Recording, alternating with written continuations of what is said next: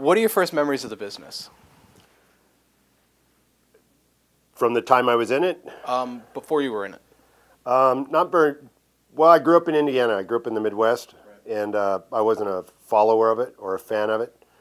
My stepdad was, and he used to watch it late at night, and I would hang out, when I would hang out with my buddies on the weekends or whatever, I would come in and catch him watching it, and he would fumble for the remote control and change it like he wasn't watching it, like it was a mistake or something. I always thought it was funny. And then later on, of course, it's kind of ironic that I ended up getting in the business. He passed away years before I ever got in the business, so I never had a chance to go back and have him tell me how great I was in comparison to guys like Dick the Bruiser and the Crusher.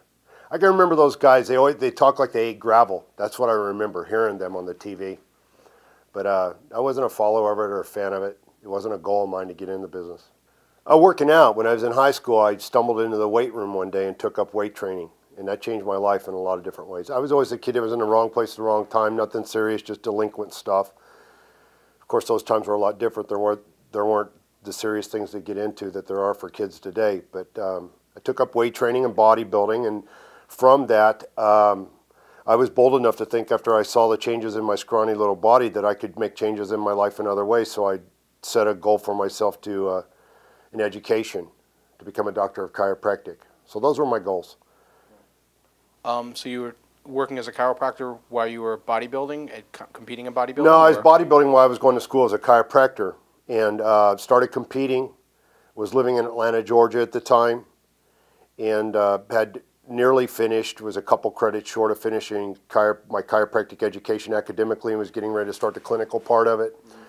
And because of my amateur bodybuilding successes, I won the Mr. Georgia in 1984. I went to a Junior Mr. USA contest. I competed at the Mr. America, a collegiate Mr. America contest. Out of those, an opportunity came to get into professional wrestling. Right, that was Rick Bassman, correct? It was, yeah, Rick was doing something in I was out in California. Ed Connors, one of the original owners of the Gold's Gym, the first one, him and two other guys that turned it into the big international franchise it is today. They used to bring two guys out every year and put them up to train for a regional level, national level contest. And I was one of the guys that they chose, people that they thought had potential to go into professional bodybuilding.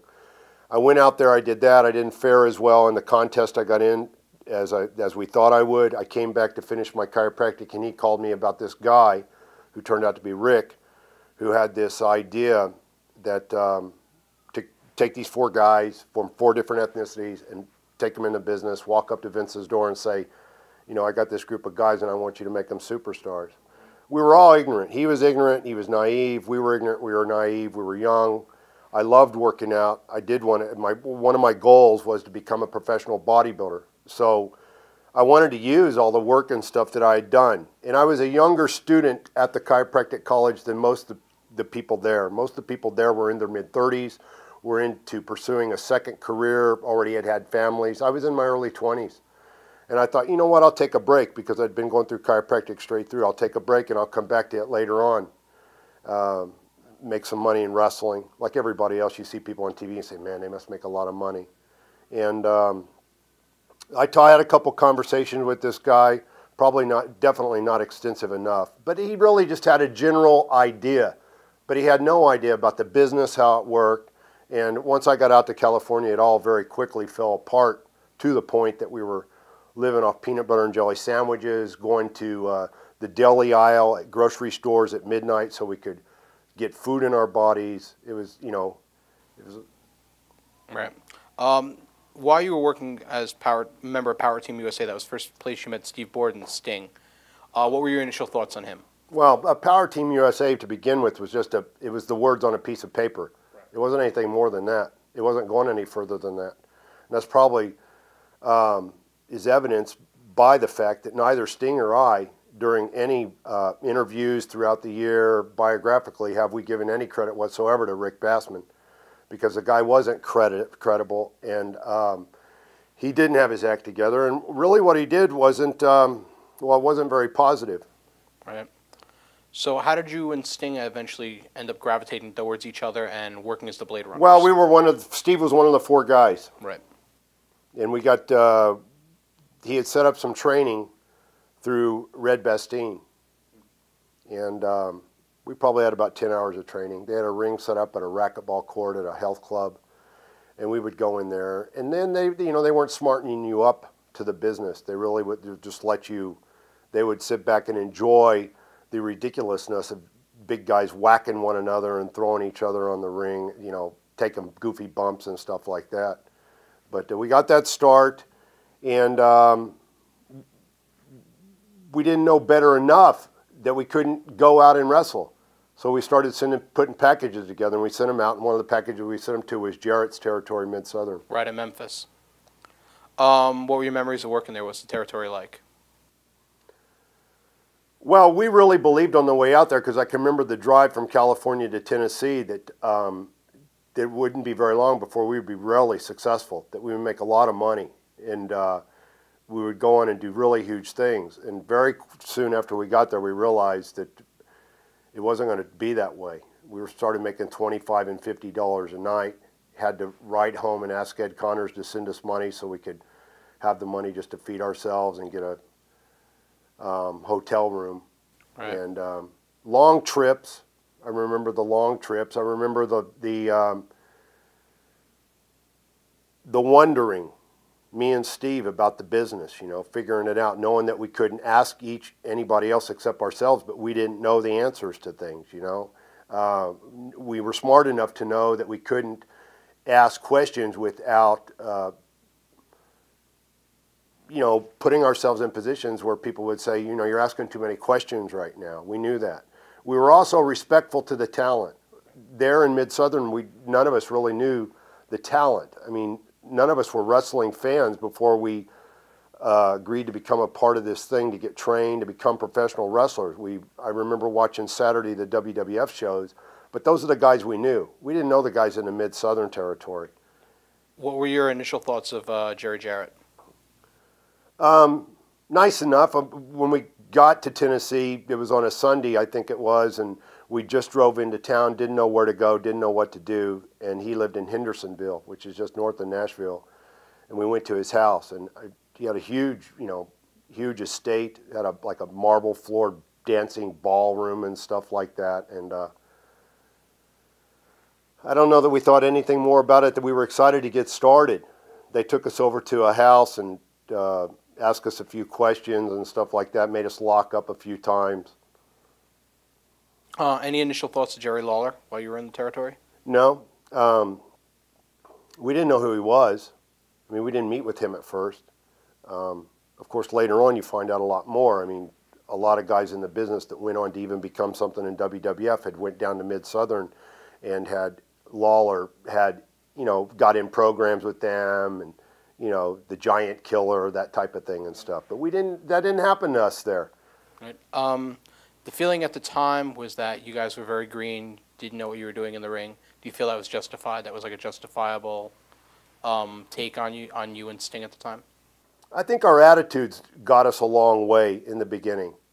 That we were open to listen to, advice. Then we together on the long drives up and down the road would talk with one another about it, what we wanted to do. But we didn't know enough about the business at that time, and we weren't in a position to say this or that about how they should use us. Right.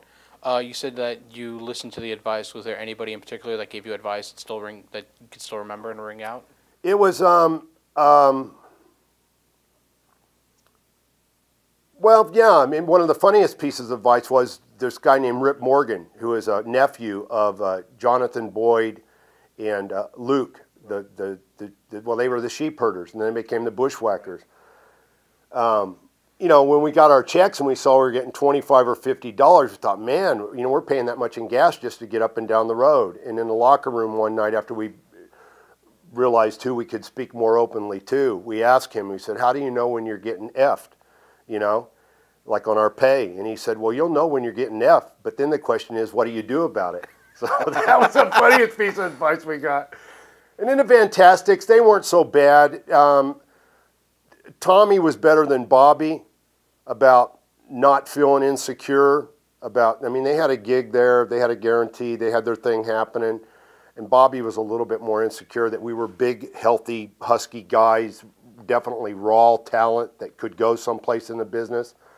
But both of those guys, we worked a little program with them as long as they could tolerate the potatoes that we were laying on them. And but those guys, and then other guys would, you know, in moments they'd give us Dutch Mantell, Bill Dundee. I mean, all in all, when I look back on it, I mean, we came in, we were green. They used us the best that they could for being inexperienced as we were, but they also didn't use us up and say, go back to California. So, What led to you guys leaving Memphis and heading for Bill Watts territory? Steve got hurt, and it sort of coincided with them wondering how they could use us because we were so big, and they didn't have any big guys there. And a call was made to Watts, and Watts had bigger guys down there. We stayed in Tennessee a while for Steve to heal up, and then we headed down to Alexandria, Louisiana. Right. What were your initial thoughts of Watts? There's so many things that have been said about him through the years. Well, it takes a while. I mean, to get an impression of somebody. We hadn't been in the business long enough to get any feedback from anybody about how people were. I mean, that comes with time. So we were busy when we were in Tennessee concentrating on doing the best we could, succeeding at what we had to offer there. When we went down there, it was a different, seemed like a more, a tenser locker room attitude. You weren't there long. You left and you went to World Class down in Texas. What led to you leaving Watts? There was urban legend that Watts had confronted you in a locker room and you refused to back down, and that basically led to you leaving the territory. Is that true at all? Well, it's a combination of everything. I think that was probably the end event that caused us to part ways. They gave us Eddie Gilbert, and Eddie was a company man. He believed in not ruffling any feathers and doing what they told you to do. And that was okay up to a certain point with me, but when it didn't make sense anymore, I didn't have the personality to take it. I didn't like to be handled that way. And Steve was more that he liked to be handled and have his hand held and taken into what to do.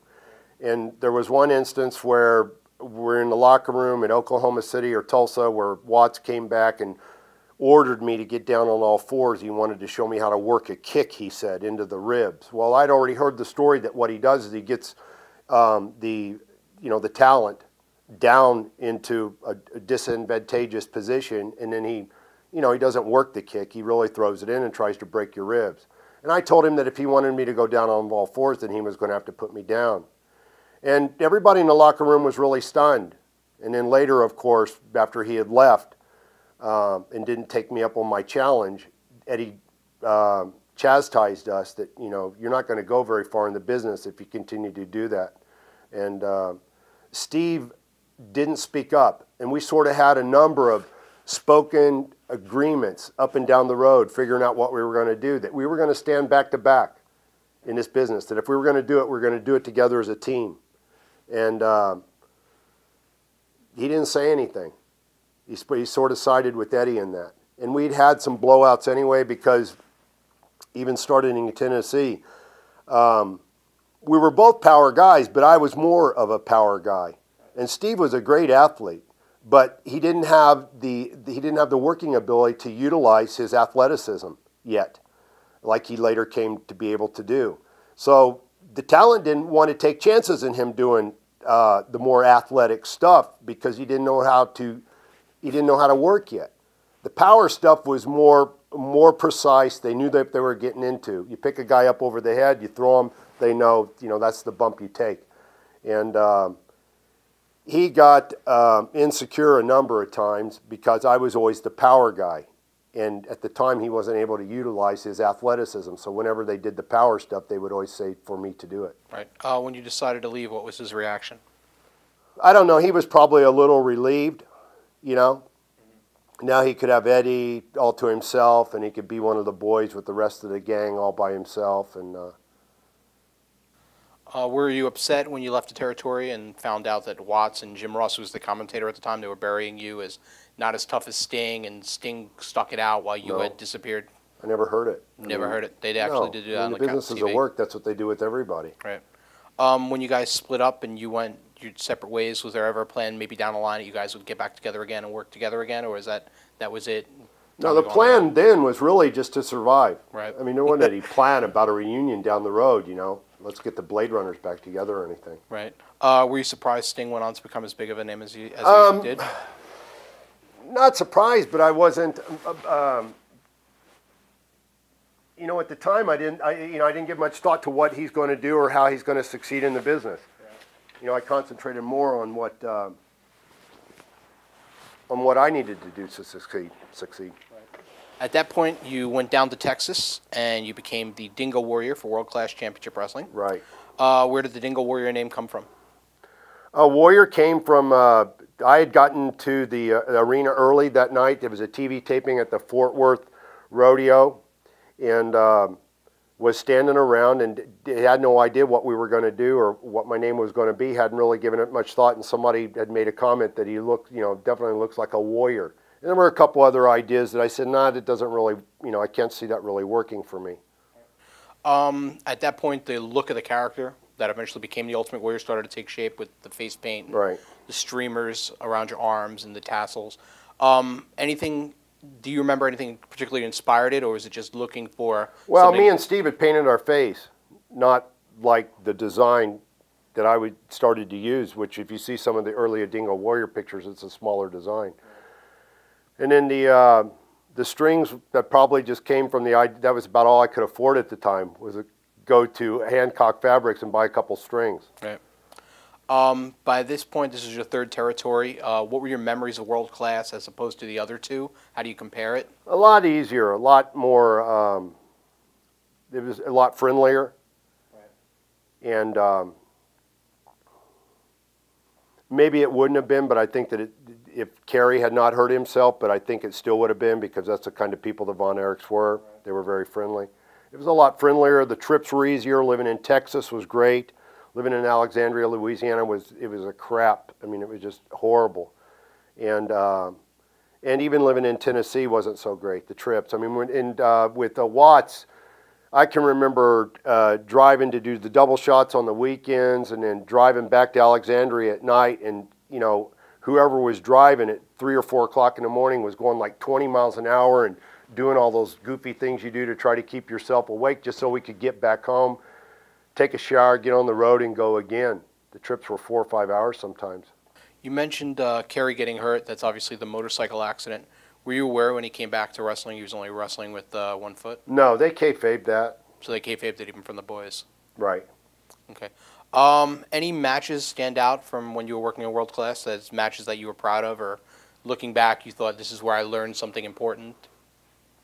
Well, yeah, I mean, it's the nascent Ultimate Warrior began to come together there. His energy, his mannerisms, his jargon, his body language and stuff like that. Of course, I worked with Rick Rude there. That was a good experience because Rick was a professional. He had more experience and knowledge than I did at the time, but he didn't use it to take advantage. He used it to build a match and make a character and make you understand what you're going to do, what you could do, the character could do or should do. A lot of the guys down there, Chris Adams, of course, there were a lot of assholes too. Matt Bourne was down there, the guy that went on to become a dork. He was a real dickhead. Buzz Sawyer, you know, was a real nutcase. I mean, those guys were really malicious. They really tried to hurt you. Bruiser Brody. I mean, a lot of guys that aren't around anymore. I mean, I haven't written my book yet. A lot of the stories about them. And then I come in, and I'm not a Von Erich in name, but I come in and become popular because people start making the comparisons between the physique and the look, me and Kerry. Right. And they didn't like that because Dingo Warrior became really popular, even to people outside of the Texas area. You mentioned Bruiser Brody. What was it like working with him? Bruiser had his spot in the business, but he was a conniver. He was always trying to figure out an angle to work at all the territories and screw everybody over. He was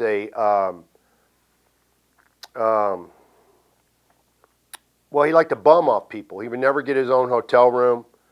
He would never, you go out with the guys or something like that. He was never the one to offer to do the right thing and pay for something. And he was always scamming. Right. You never knew, and he was always looking out for himself. Like there's another guy that's deceased now, the guy named Jeep Swenson, who did the Batman movie and ended up dying of a heart attack a few years ago.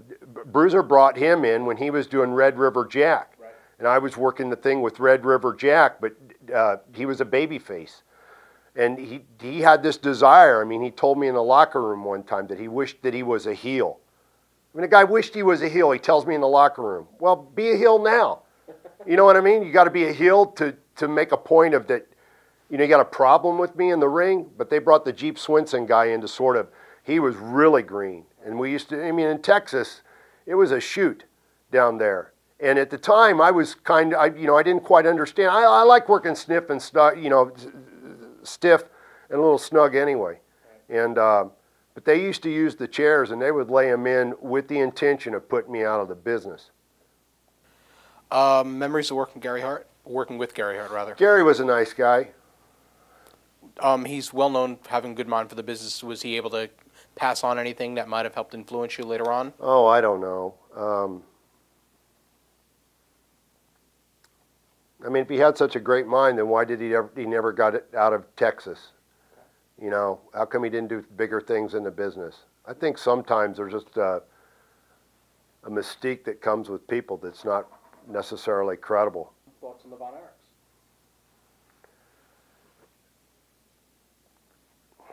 Really good people that had really big hearts, and I think the way that they were raised from the time they were little kids in the business, and their dad was the big, name down there, and the way they used to chase the ring, thinking it was real and everything.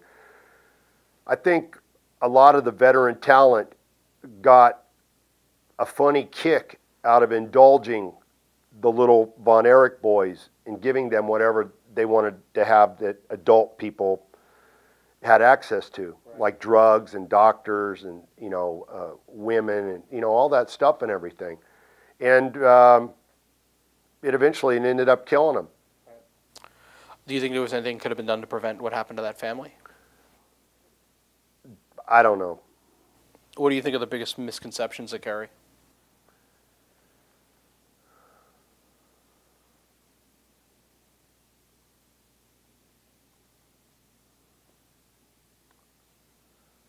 I don't know that there are any. Right. I mean, he had an addiction problem. He was a great guy that had a really big heart. He had unbelievable charisma, more than any of the other brothers. And they just had this belief, this idea that however they got to what they envisioned as heaven, taking their own lives, that it wasn't a depressing thing for them per se. They thought they were going to meet their big brother Dave, and they were all going to be together again. I can't imagine that when they all chose to die, because I was there when Mike did the pills out in the woods in the sleeping bag, and then I became close with Chris too, because he had this undying desire to be a wrestler, but of course he was smaller and stuff. Right. He didn't have the physical potential to be a wrestler. Right.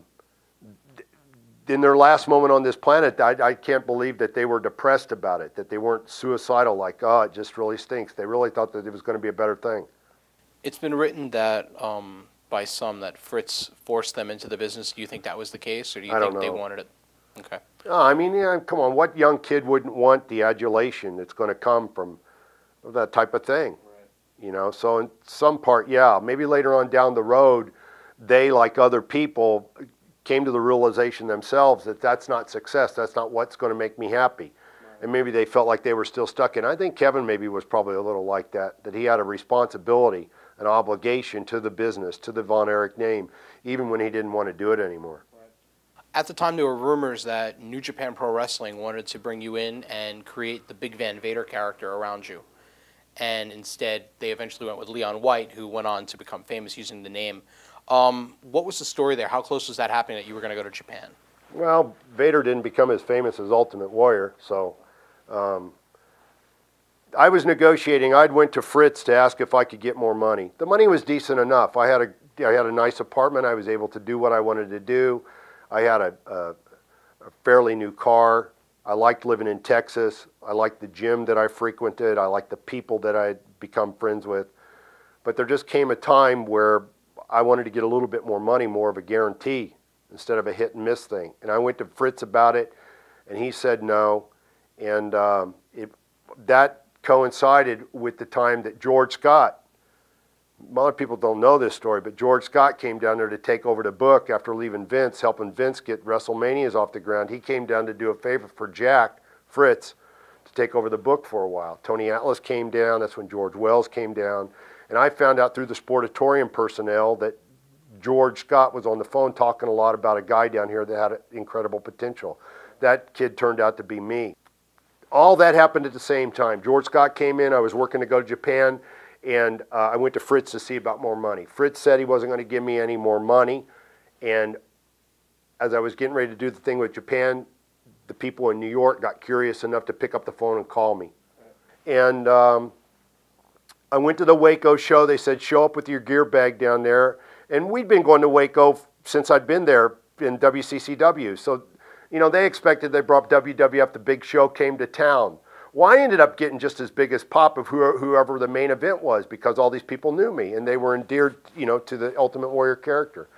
And from that, they asked me, I think a couple days later, to go to Indianapolis. They were doing a television taping. And I worked a dark match with Jose Rivera, I think maybe is the name. I don't know. But then it just took off. It took off where they kept me on the back burner, kept me in the C-towns, and just kept testing me to see what I was made of and how the character would work. You know, I don't even think so much the character, just my personality and everything, being in the ring, how people liked my look and everything else like that. So this is George Scott who made the initial connection between you and WWF? Yeah. I mean, he didn't call me and say hook up with them, but I ended up, through him, I found out. I mean, George Scott never even told me that he was talking to them. I found out from Bronco Lubick, you know, an old referee. He's probably not even alive anymore. He told me. Right. At what point did the Ultimate Warrior name become developed? And the first time that I did do a TV taping, they did a pre-tape where they used to put the little screen up in the corner back then. Wrestled Terry Gibbs. They took me down in one of the studio rooms down in the basement, and Vince said, we want you to do Warrior, but we don't want Dingo. And so I got on there and I said, I'm this Warrior, I'm not that Warrior, I am the Ultimate Warrior. And that's how Ultimate Warrior came to be. There were several things in the Ultimate Warrior character that became synonymous with it. Where did the ideas come for you to race to the ring, shaking the ropes, things of that nature? Was that stuff that you brought to the table or things that their creative end suggested? They were mine. Right. You know, when I started doing that and started working, the veterans in the business told me that I should probably not do it because, you know, it was probably going to shorten my time at the WWF. But I listened to the people and I knew it was the right thing to do. Now, creatively, you develop your own character back then. They don't, you know, they didn't have a template where they plugged you into a character. I don't know that they do today or not, but back then they didn't. I mean, it was really between the talent. That's the kind of confidence the office could have on the guys that were, you know, main eventers. The urban legend at the time was that you got so worked up charging to the ring and running the ropes that you were out of gas like the second the match would start because you would need to catch your What wind. do you think? You want to do it? No, not at all. Shit, I gave more at my ring entrance, and people, the fans, got more back out of my ring entrance than most people gave the whole match. Am I supposed to apologize about that? No, I'm not asking you I mean, to. it's physically exerting. Well, but urban legend, what's that mean? Yeah, Warrior got blown up. I don't think I'm ever on the record saying that I didn't get blown up. But if I wasn't blown up and exhausted by the end of the match, then I didn't think I gave the people their Ultimate Warrior's money worth. The signature moves, gorilla press and the drop, the big clothesline, the splash off the ropes, were these things that you developed on your own or things that you and Vince together developed or like the basic signature moves for the Warrior character? No, I think we went to an architect to do those things, to put those things together. I mean, I don't get that. I think that's a, I mean, all the other stuff that it takes to make a match. Again, I did the clotheslines, I did the press slam, and I did the splash in my finish. I shook the ropes. The guy would beat me on the back. I'd get to the ropes, get my power, shake the ropes. I did more in my finish than most people do in the whole match. What about the hip tosses, the regular body slams, dropping elbows, coming up the top rope with chops, working outside the ring, working the turnbuckles, working holds? What about all that other stuff that's in the match? Nobody can show me a video of any match I ever had where all I did was clotheslines, a press slam, and a splash. What about running the ring and the entrance that I put on? What about all the other stuff that the punches, the kicks? I mean, that's what made those things all together is what made the Ultimate Warrior the entire package was. I think it's a bad rap, a silly rap when people say, well, you know, he could do clotheslines. You know, he could do a press slam. So what do you think is the most important part of making a superstar character? The look, the in-ring work, the charisma, bonds with the crowd? Like, if you had the charisma is the most important. It takes the charisma to make all the other stuff happen. Right. If you don't have the charisma, then the other stuff doesn't matter. There were plenty of guys there that have mocked me and the Ultimate Warrior character and criticized it, that came there with bags and bags and bags of wrestling moves. Right. They never made it like the Ultimate Warrior character did. The charisma is what made the body look. The charisma is what made me go to the gym at 2 o'clock in the morning and say, this is what I need to do to be Ultimate Warrior. The charisma is what made me invest the time in the jargon that the Ultimate Warrior had, his own mini universe. The charisma is what made me make the efforts to say, I need to put money into my costume. I need to pick up the phone and make phone calls and find out what to do. I need to have, instead of 1 or 2 colors or 1 or 2 strings of arms, I need to develop a whole palette of colors.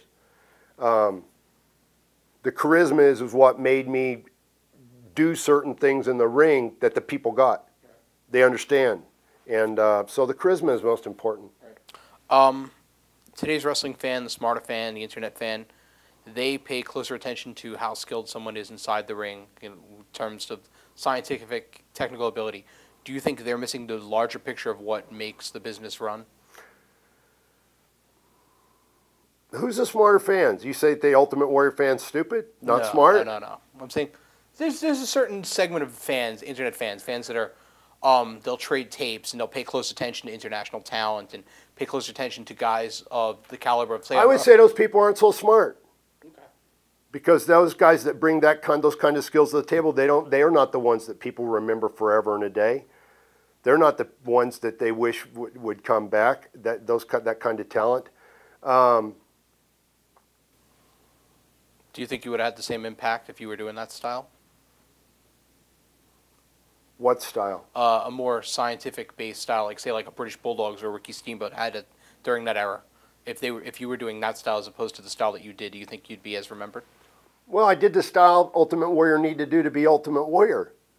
The style of a performer, like say a Dynamite Kid, was very different from what you did in the ring, or Ricky Steamboat was very different from what Hulk Hogan would do in the ring. Guys of that, like they were very. This is what I did. I looked at all the other people there, and getting back again to all these other people that had been in the business, been in the dungeons with Stu Hart. You know, there's a lot of urban legends about that. You know, that you got to go there to succeed. I came in the business in '87. In 1990, I had a match with Hulk Hogan, who was the only superstar and still will be the only, real super household name. I had a match with him where he dropped a strap to me in the middle of the ring. Right. The best thing I did was not pay attention to what everybody else was doing. How did you deal with being away from home? How did you deal with training while you were on the road? The road schedule at the time was about at least 25 or 26 days a month. When I had the straps, I would, on my days off, they would have something for me to do, either go up to Stamford to the studio. They spent a lot of time doing interviews for each separate town back then, much differently than I think they do today. Or I would have to do some other things, promo stuff. So you didn't have a lot of days off. How did I cope with it? You just cope with it. It's what I wanted to do. I wanted to succeed, and this is what I had to do to make it happen. Dynamite Kid wrote in his book, I don't know if you've read it, that no. the road schedule was so hard that the only way to survive was to do drugs, uppers, downers, to keep yourself awake because of the crazy hours, cross-continental flights, things of that nature. Do you think that was the case for everybody? Or No. No? No, I didn't do that. I mean, I did what I had to do. I did, if I had injuries and I could get something to kill the pain, to be able to work the match, because the people, you know, people have compassion, but after they bought a ticket and there's 10,000 people sitting in an arena, they don't care. They want to see the match. They want to see you perform. I did what I had to do, but I didn't abuse anything. And I don't think that's the story for everybody, no. What was the steroid use like at the time in the company?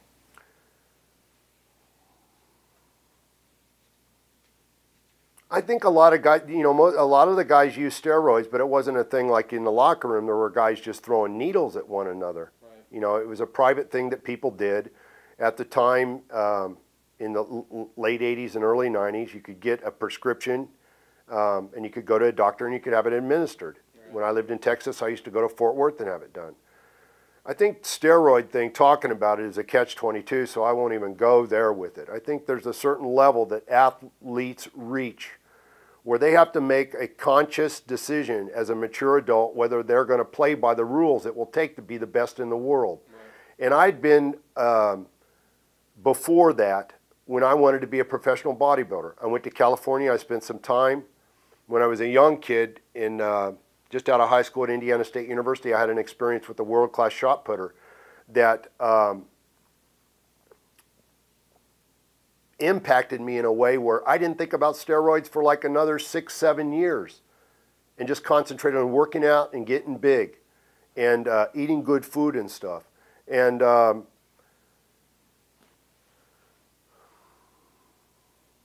there's a lot to consider, you know, when you're in a spot like that and you're making the kind of money that you are, what you're willing to do, what kind of sacrifices you're going to make. I saw it as a sacrifice I was willing to make in the controlled, non-abusive way that I chose to do it, that I was building a security up in my life in other ways by making these sacrifices. I didn't abuse my body in other ways, with alcohol and smoking and staying up late and doing all that kind. I took care of myself. I had a, you know, I was a healthy guy. I had come from a bodybuilding background, and one of the key elements in succeeding in bodybuilding is to be healthy. What was your first memory of meeting Vince McMahon? I remember meeting him. I don't remember that. I met him at Anaheim, California, at the convention center there.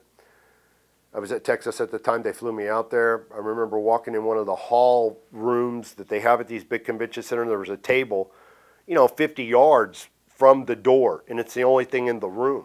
It's a table. And they're all there. Vince is there and Pat Patterson. I don't know who else was there. But it's like they wanted to see me walk across to the table. We had a real short conversation. I was raised in a really, in a way to mind my manners and have respect for people that are older than me.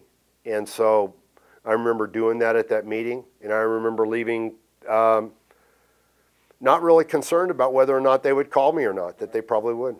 Okay, so your first televised program was against Hercules Hernandez, who's no longer with us. Any memories of working with Hercules and also Bobby Heenan, who was his manager at the time? Yeah, I mean, it was great to work with Herc because he was, you know, he worked snug too. Right. And so he was the right guy to put me with there at the very beginning. And he was interested in making the match work. You know, the guys there in the beginning didn't have a problem with, they knew what was going on with the Ultimate Warrior character and what, that he was going to go up in the business, and Herc knew that he was a stepping stone, and so he did everything to make it happen. Right. Your first pay-per-view match was the first Survivor Series. Any memories of that, and is there a difference pressure-wise when you're performing on pay-per-view as opposed to just in a live crowd? No. No, because you were always on the road. It was just another day on the tour. Typically, you had to go someplace the next day and make another town, or you had been to a number of towns consecutively for 5, 10, 14 days. I remember when I first went up there, you would go on the road for 14 to 25 days, not come home. Right. Any particular memories of the show? That was the 8-man tag elimination matches for the first time. Where was it? I believe Richmond, Ohio. Okay. No. How close were you with Owen, and any particular memories of Owen? Close. I liked Owen. Owen was a good friend of mine, and some of the other guys. I got along with the ring crew guys and stuff better than I did with some of the talent. Although I didn't. There was no blatant animosity between me and anybody. Right. Some of the things that went back and forth over the recent years since I've been, or while I've been out of the business, they're new to me. Everybody got along with everybody. Did any of the WrestleManias, any of the shows stick out as like, this is like a pivotal moment for the Warrior character? Well, I mean, WrestleMania 6, of right. course, and for different reasons than other people think. I mean, it was a goal I set when I got into the business to be able to succeed in it at its highest levels, and that was a statement that the Ultimate Warrior character had. Did you notice any of the boys treating you differently once you were in that position and you were like towards the top of the card as opposed to where you were previously?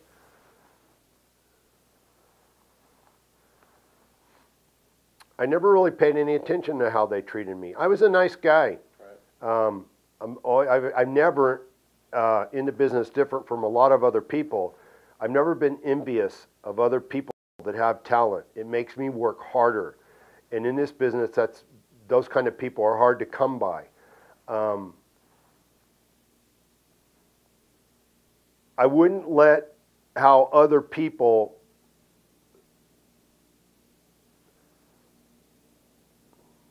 may have misperceived why I was becoming, Ultimate Warrior was becoming a player in the business. I wouldn't let their misconceptions of that. They can make up their own ideas about what I was doing, how it was happening or whatever.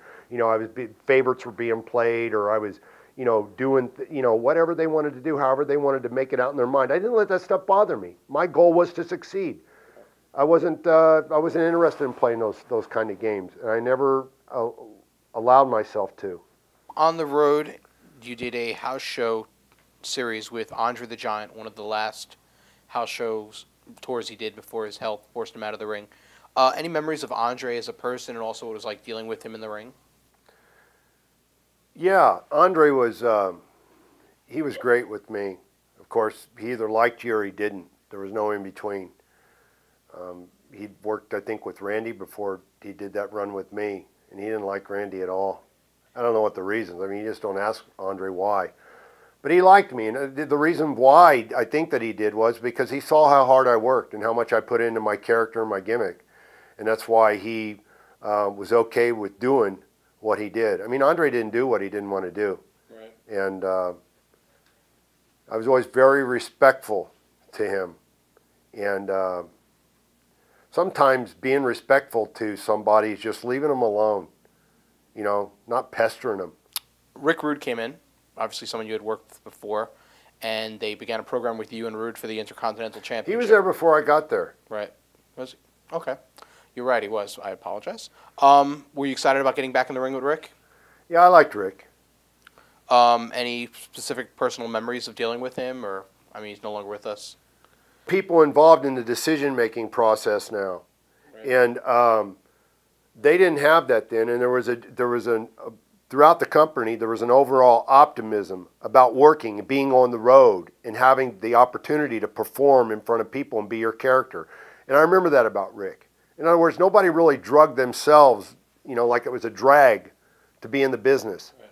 I mean, there were a lot of people got tired from the road travel and the schedule and being away from home and stuff. But for the most part, when you got to the arena and it was time to do the match and the show was going on, everybody was optimistic. Everybody went to the ring, and it wasn't. It was exciting and energizing to go to the ring and perform. Rick was like that. He was meticulous in what he wanted to do. He wanted to make the match work. You dropped the belt to him at your second WrestleMania, the Intercontinental Championship. Right. Were you surprised when they wanted to take the title off of you, or did you expect a longer run? No. No. Did it matter to you at all whether you were holding a championship or not? Some guys are very different in that respect, where some people say they care more about their position in the company and the titles more than anything else. Or no, I mean, what drove me was being able to go out and perform and develop and evolve the Ultimate Warrior character. Right. Yeah. Okay. You also did a house show run with Bobby Heenan, where he was forced to wear a weasel suit if he lost. What are your memories of working with Bobby? He's obviously well known as a very funny guy, and what was it like working with someone as powerful as you are, with someone who was pretty much towards the end of his career in the ring and wasn't as athletic as he used to be? Well, I don't know. He should have said something to somebody if he had a problem with it. I mean, you know, that I wasn't in charge of setting up these matches, these blow-off matches that they had, these gimmick matches and stuff. I mean, I never went out to the ring to try to hurt anybody or anything like that. I thought they were kind of goofy. It was a night off to work those matches. Bobby himself, well, you know, he was just a two-faced bastard. He always has been in the business. And so... WrestleMania 6, would you say it was the biggest night of your career? Yeah, I mean, I had a lot of great moments in my career, match-wise and stuff. If I sit down and made a list, I could think them through. But yeah, I mean, of course, it was a different time. Hogan was the guy. He never dropped the belt that way, never dropped the belt. When did you find out that they were going to go with you versus Hogan in a... I don't know for sure. 3 or 4 months before that. Right. I remember I was at the studio in Stamford and doing some... a photo shoot for a lot of the merchandise that came out that time. And at the tail end of the photo shoot, Steve Taylor got a phone call to come see Vince in his office. I went over there and Hogan was there. And they said that this is what they were thinking about doing. Right. I didn't ask any other questions beyond that. I thought it was great. You know, it's awesome. I mean, there are all kinds of different steps that I was taking and becoming successful in the business that always kept me excited at the time. You know what I mean? Right. They first teased the match at the Royal Rumble, where you and Hogan ended up in the ring by yourselves, and the match was every man for himself. So it was pretty rare that you would see baby faces in the ring against each other at that point. What was the crowd reaction like? Or was that I don't know. I think, you know, I'm getting to a place in this interview where these questions they're sort of getting redundant. Like I'm supposed to, you know, every hair on my neck that went up on every match that I had, I'm supposed to remember it. A lot of that out there, and maybe a lot of the other people didn't look at it this way, and it sort of leaves me at odds with a lot of the talent that's out there today and wants to take every opportunity they can to criticize what I did in the business. It was a job. Right. It was a goal for me to achieve, and every time I got in the ring or went to a town or every big pay-per-view or every big... you know, this Royal Rumble thing that you're talking about, it's about doing your job. And maybe that's not as warm-hearted as people would like for me to remember it. But what type of preparations went into the match? For me to do my character whenever I was at a show, there was a whole mindset I needed to get into. There are a lot of guys in the business that could just pull up their trunks. I mean, just really literally step out of their street clothes, right, pull up their trunks, and just, you know, walk out to the ring and just get warmed up out there and do their thing. I had to become just a whole manic thing before I even went out there. I had to be left alone. I had to, typically, I would stand in the corner and F it to summons up the brazen attitude I needed to have to go out and from the jump, you know, as soon as the music comes on, run through the ring, concentrating on where I'm going to run, how I'm going to, what steps I'm going to take so that I don't get stuck by the people, them grabbing my strings, making my way up to the ring post, getting on there and doing that. I mean, I was always concentrating on what I needed to do. So a lot of physical warming up. I was not the type of guy that could just, somebody like a Greg Valentine, his body is sort of like, all his bones and everything are sort of locked. You know, he's like an old dinosaur. In other words, the way he is backstage is the same way he's in the ring.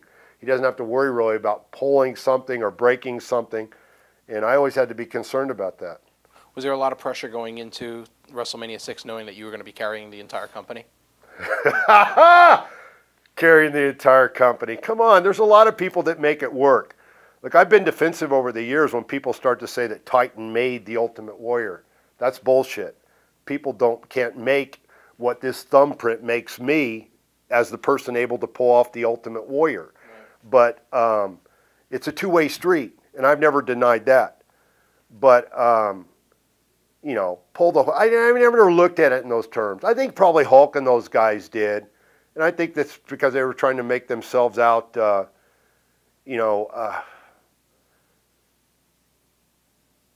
mean, there are a lot of different people that make the business work. This match you have to have memories of. So what was it like being in front of 60,000 people and being the first person in the modern era of wrestling to pin Hogan cleanly?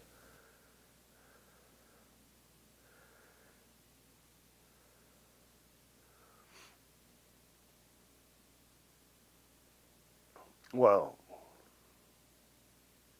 I mean, it's awesome to be able to go out and perform at that level in front of that many people in a match that had the kind of chemistry it did and stuff. Will I ever be able to remember it exactly like it happened that night? I don't think so. But it was, you know, everything worked. You know, not just to have gotten to that place in my career as the Ultimate Warrior and had a match with Hulk Hogan, even if the finish was different, would have been something in itself.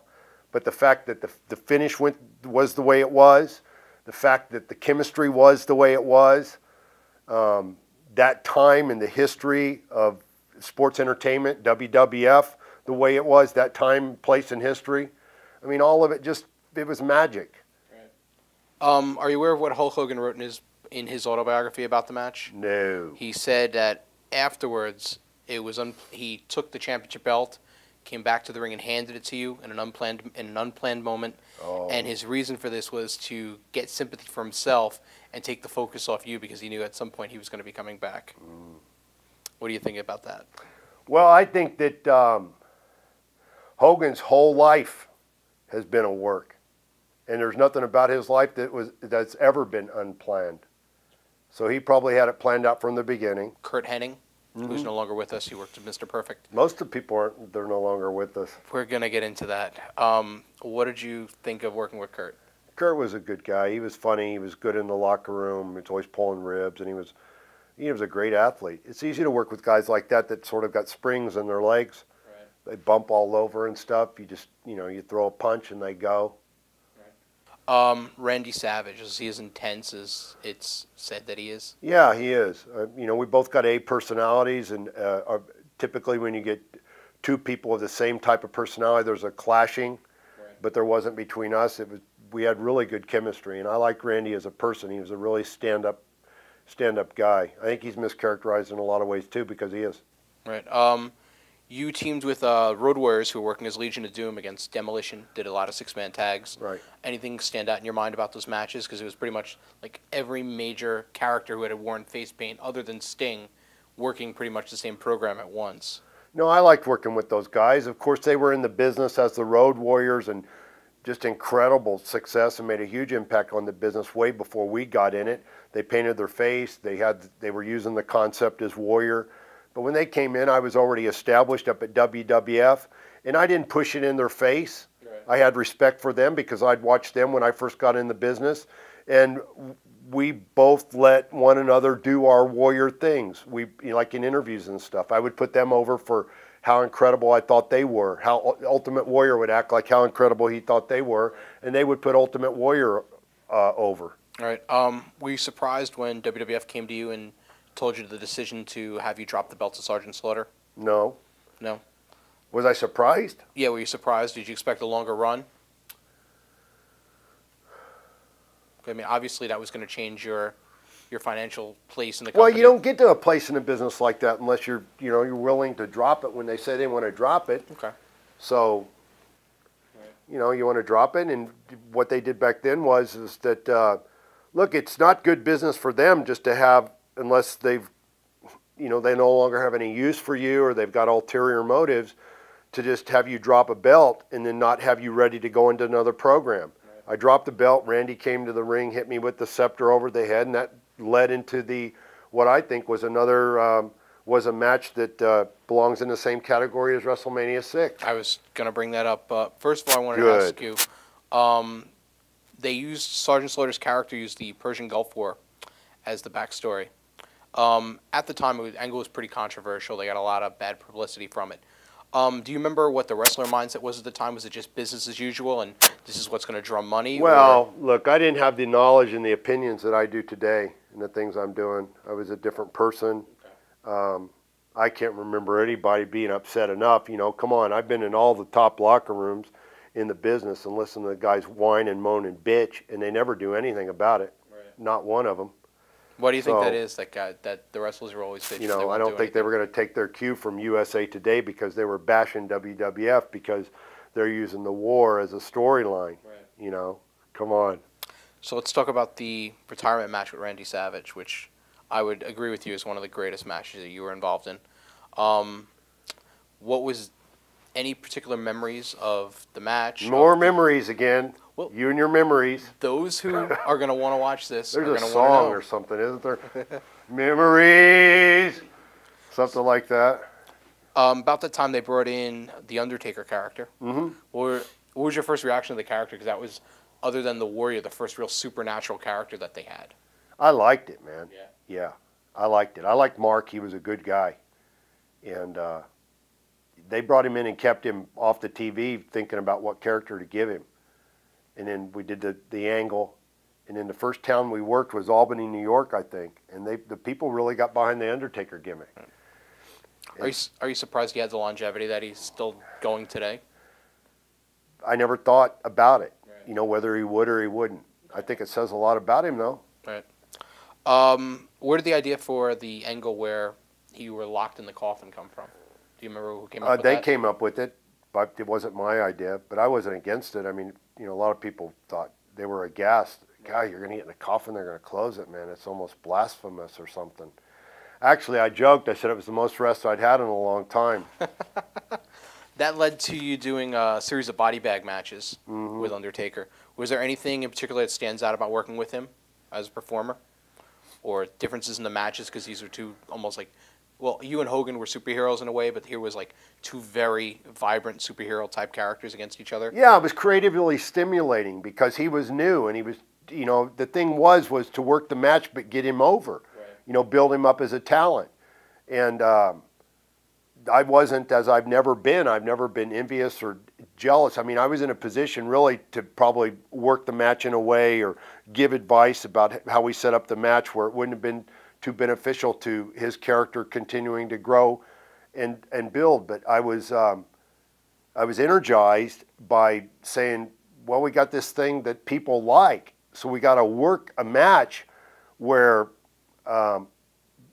Ultimate Warrior keeps his over prominence, Right. you know, keeps his baby face prominence. But at the same time, I think that we should engage your character. It's not a devilish evil thing. They like the character because it's different. So yeah, it was neat to be able to work a match and try stuff out every night. That's really neat to do. Right. At the same time, they also began a series of vignettes where Jake Roberts eventually turned on you and left you buried up to your neck. Yes. What's your take on Jake Roberts? Because he's a character in the business and a person in the business that everybody seems to have a million stories about. So what do you? Well, I think Jake has probably revealed more stories and more of the substance about himself than anybody else could add to it. I mean, he's a liar, he's a lech, he's a loser, and there's not much more to say. Getting back into some of the things you were doing inside the ring at that point, you worked a little bit with Sid Vicious, who's working as Sid Justice at the time. Only a couple times, Yeah, I a think. couple of times. What were your thoughts on him and his persona and how he was as a person? Well, you know, Sid came in after I left in '91, and so we never really got to know one another. And when I came back in '92, just like I did when I came back in '96 with Hunter Helmsley, he just misunderstood. Right. I was, as a businessman, saying, this is Ultimate Warrior. Ultimate Warrior is this. This is the way he's accepted by the people. This is how he is a money maker. Right. And he had been the guy. He had been the big, tall guy with big arms and big muscles and, you know, their version of intense character that they had at the time. And when I came back, I mean, I think he was at the least, his feelings were probably hurt, and at the most, he was offended and he wasn't going to go along with what that needed to be done. Were you surprised when he walked out on the company? I don't know. You've asked me surprised a lot of times. I never really thought about it. Like I didn't think, Okay. I'll be surprised if he walked out. I don't know. Okay. You end up working SummerSlam '92 against Randy Savage in London, which was probably one of their biggest houses of all time. Right. What was any remembrances of how it was for the crowd in England as compared to Skydome or another big building? Yeah, it was cool. Yeah. That was really neat. That was a great event. Right. At that time, Ric Flair came in, which first time he worked WWF. He did matches with you and Randy and a bunch of other guys. What were your thoughts on dealing with Rick and working with Rick? And Well, Rick is a two-faced person. He's two-faced. I mean, he's, made comments that he couldn't have matches. I thought he was the best. yeah, he I thought he could work with anybody. I thought the guys like Ric Flair could work with the broomstick. Right. I think it says more about him than it does about me. I think he's I don't think, different than a lot of people think, that they admire his tenacity to want to stay in the business for so long and stuff. I don't think that's a thing to admire. I think it's a little embarrassing, and it's become pathetic, and he should, be a real man and have found something else to use his notoriety in a more productive way instead of staying in the ring. You were scheduled to do a program with Nels, the convict, and then I don't remember that. you guys did a face-off at one of the TV tapings, and then he was abruptly dropped. He actually physically assaulted Vince McMahon backstage at Oh, the yeah, show. I remember that. Do you remember what the reaction was among the guys and for a wrestler to actually put his hands on Vince? Like, was he a I don't hero know. among the wrestlers, or was it, I can't believe he did this? The guys are always angry at Vince in some way for something, but they were never big enough to go tell Vince themselves or do anything about it. They just kept eating it and eating it and eating it. Right. So it's kind of very weak-mannered to, get your rocks off because somebody stood up to Vince when you didn't have what it took to do it, to do so. Right. Okay, you were scheduled to work the Survivor Series pay-per-view in 1992, and you left the company pretty abruptly. What happened that led to your departure? Well, Vince started concocting stuff up to save his own butt when it came to the steroid thing. I put pressure on him to follow through on the things he agreed with for me to go out and do stuff outside the business so he could go ahead and start grooming the fans to accept the entertainment of the littler guys. And then the government started applying the heat when it came to the steroid thing. So he needed some scapegoats, and he used me and Davey Boy. Right. Is what he did. What did he do?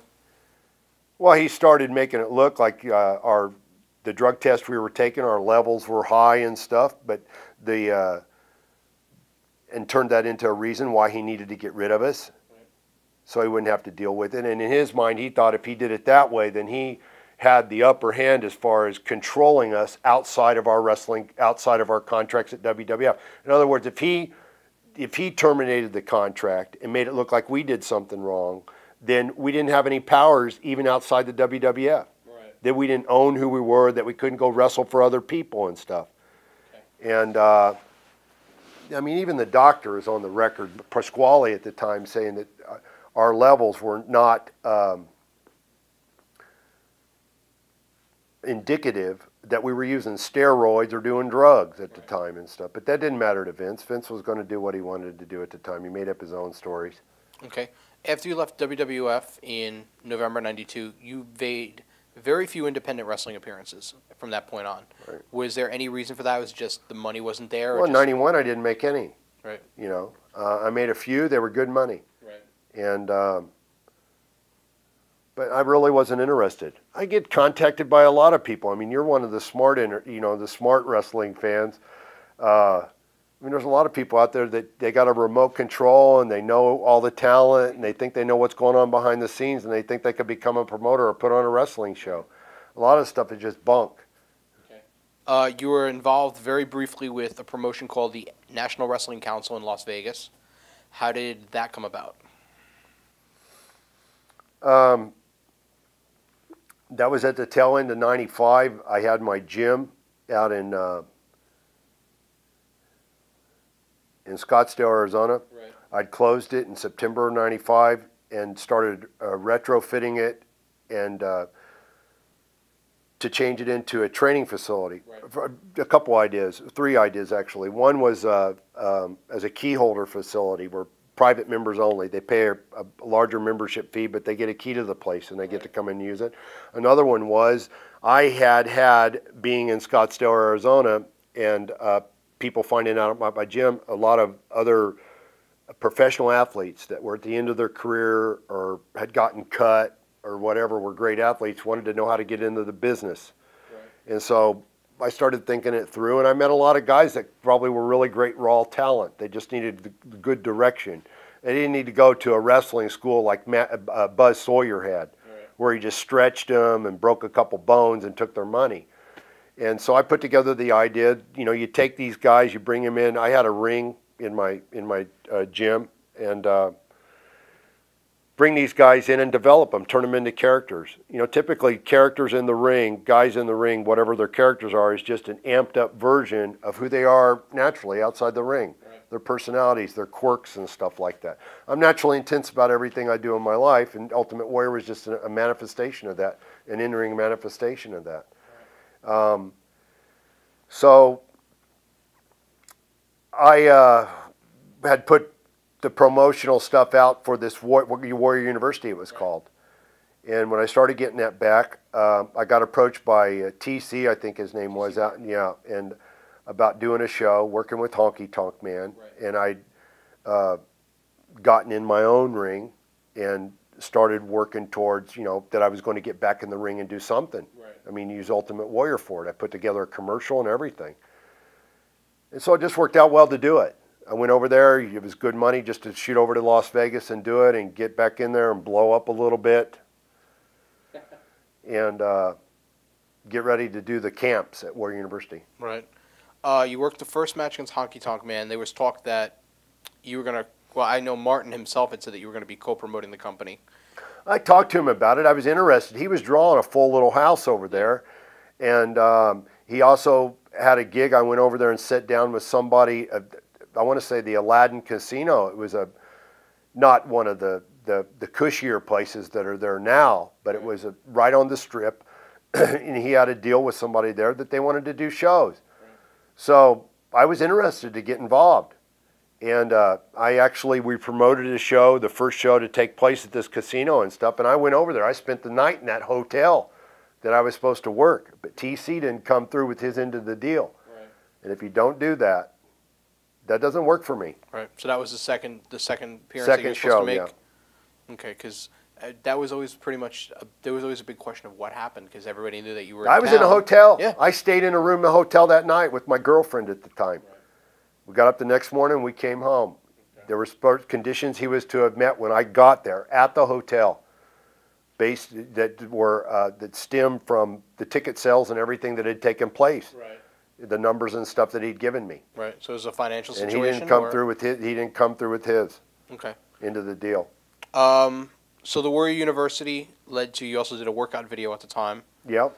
And there was also the comic book deal. Yep. How did the outside projects come together? Well, I started using the character that I spent all those years developing, creating in entrepreneurial projects. Right. I mean, in the early 90s, I was already thinking, can I use this character later on? Ultimate Warrior, by all the little kid fans, always represented like a true-to-life superhero comic book character that walked off the pages. So I wrote the story. I created a story around this graphically created Ultimate Warrior comic book character. And with the ultimate goal was to do an animated movie with it and stuff. And then the workout video was a natural for me. It wasn't a workout video to show people how to work out. It was a 30-minute thing, like you put a cassette in, a piece of music in before you go to the gym to get you inspired. And it was more like that, which was different than anybody else had done at the time. And I was doing T-shirts and hats, and I had a pro shop in the gym, and it just grew into doing mail order. Looking back, were all the outside projects worth your while? Yeah, they could have been. I mean, one of the conditions that I had with Vince and them when they called me, Vince called me at the end of '95. Right, we're about to get into That that. had actually happened because I was doing the Las Vegas thing. They had his lawyer stepped in, and I told TC, I said, no, you know, once again, they made the outrageous claim that they owned the character and nobody else could use it. And really, it was a bluff more than anything else. I mean, they had the money and the lawyers and stuff to keep pushing it through, like they did eventually in our 5-year lawsuit. As long as somebody would stick it out, I mean, ultimately you would find out, the court would, that, you know, no, they didn't own it. I owned it. I created it. And, but they stepped in. Vince called me. We talked. I said, Vince, I said, I'm not really interested in come back. He came to my gym. I wasn't there for the day. He came out for like the NBA series All-Star game. Came out with Kevin Nash. Kevin Nash was living out there at the time. Right. And I wasn't there. My manager called me. I didn't go to the gym. And he ended up getting in touch with me with Osbert Diarse, the guy that was in charge of licensing at the time. Or what I said, look, I said, Vince, I said, I can't come back under a generic contract. Forget about it. I'm not coming back. It's got to be different. You don't own the character. I do. I got all this money invested in all these other things I'm doing. I'm not giving it up just to come back and be a wrestler. Ultimately, he sent me few days later, he sent me a generic contract. And I called him. I said, Vince, man, F you. It's not going to happen. And then Linda called. And I knew Linda because I'd stayed at Vince's house, and, you know, Titan always acted like, you know, you're part of the family. So I knew everybody. I was close with Shane. I had a relationship with Shane. It was like big brother, little brother for a while. He came to Texas and stayed with me. And Linda got involved, wanted to meet with me in Phoenix. I went and met her, and I just had a sense that it would be different. Right. I would handle things through her, not Vince. And she was the go-between. And so we worked out a really unusual, unique deal. And the deal was that I had all these other things going on. I get to bring them back and plug them into your merchandising and marketing network, and I'll come back and be a wrestler. You pay me a price for that. And 4 months after I came back, we had a real clear separation between what the intellectual properties. Feel the Power was Ultimate Warrior as a wrestler. Always Believe was Ultimate Warrior as a comic book character, Warrior University, and everything else. Right. And those are the two catchphrases that have come to identify the two. Right. Of course, the NFL has Feel the Power now.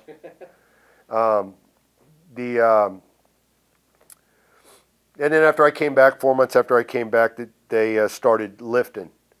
Right. You know, the plan from the beginning was to do it, but they got caught.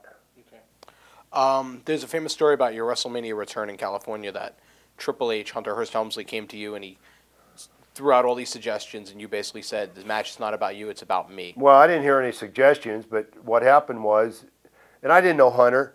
Right. You know, all I knew was I was coming back as Ultimate Warrior, and the guys that were on top, that Vince was using on top, were the B-team players when Ultimate Warrior was there. Right.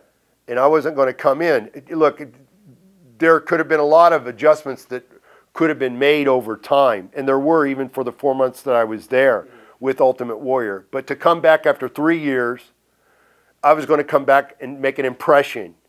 And it wasn't about that I had a malicious plan to disparage anything that Hunter Hearst Helmsley had done in his career up to that point, right, or to say he's not any kind of talent or anything like that.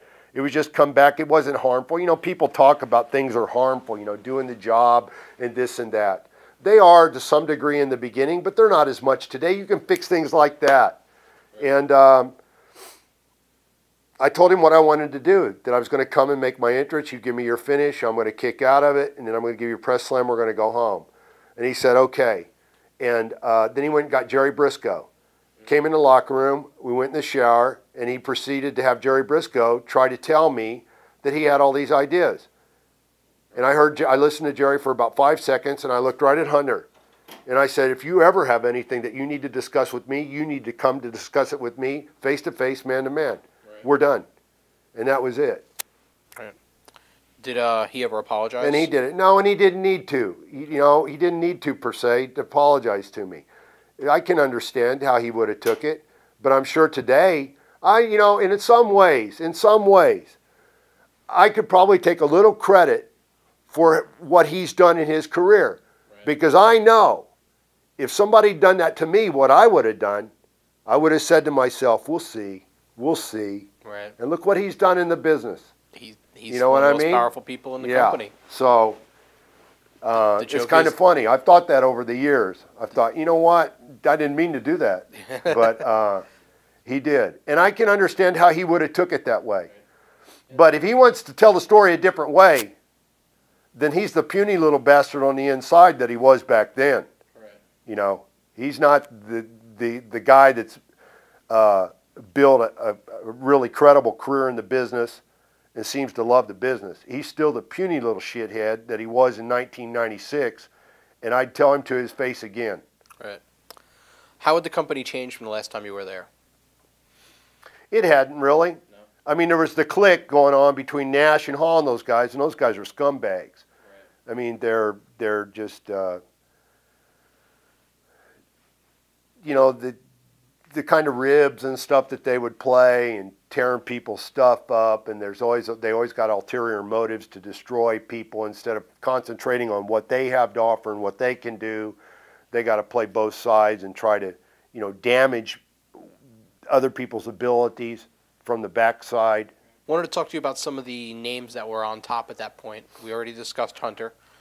Shawn Michaels, what did you think about? You tag teamed with him a couple of times. What did you think of Shawn as a performer? Definitely talented and skilled. I mean, you know, incredibly talented. He had always had good confidence about his own abilities in the ring and stuff. Not a lot of people's taste, you know. But I mean, you can't fault the guy for the talent that he had to be able to do things he did in the ring. Right. Davey Boy Smith, you mentioned earlier that you guys were the scapegoat for Vince, and here he was. You and Davey were both back in the company in heavily pushed positions. What'd you think of working with Davey? What'd you think of him as a person? Davey, you know, I've written about Davey when he died about how unfortunate it is that he didn't grow up and he continued to do immature things that he was able to get away with when he was younger, and they eventually, you know, they caught up with him.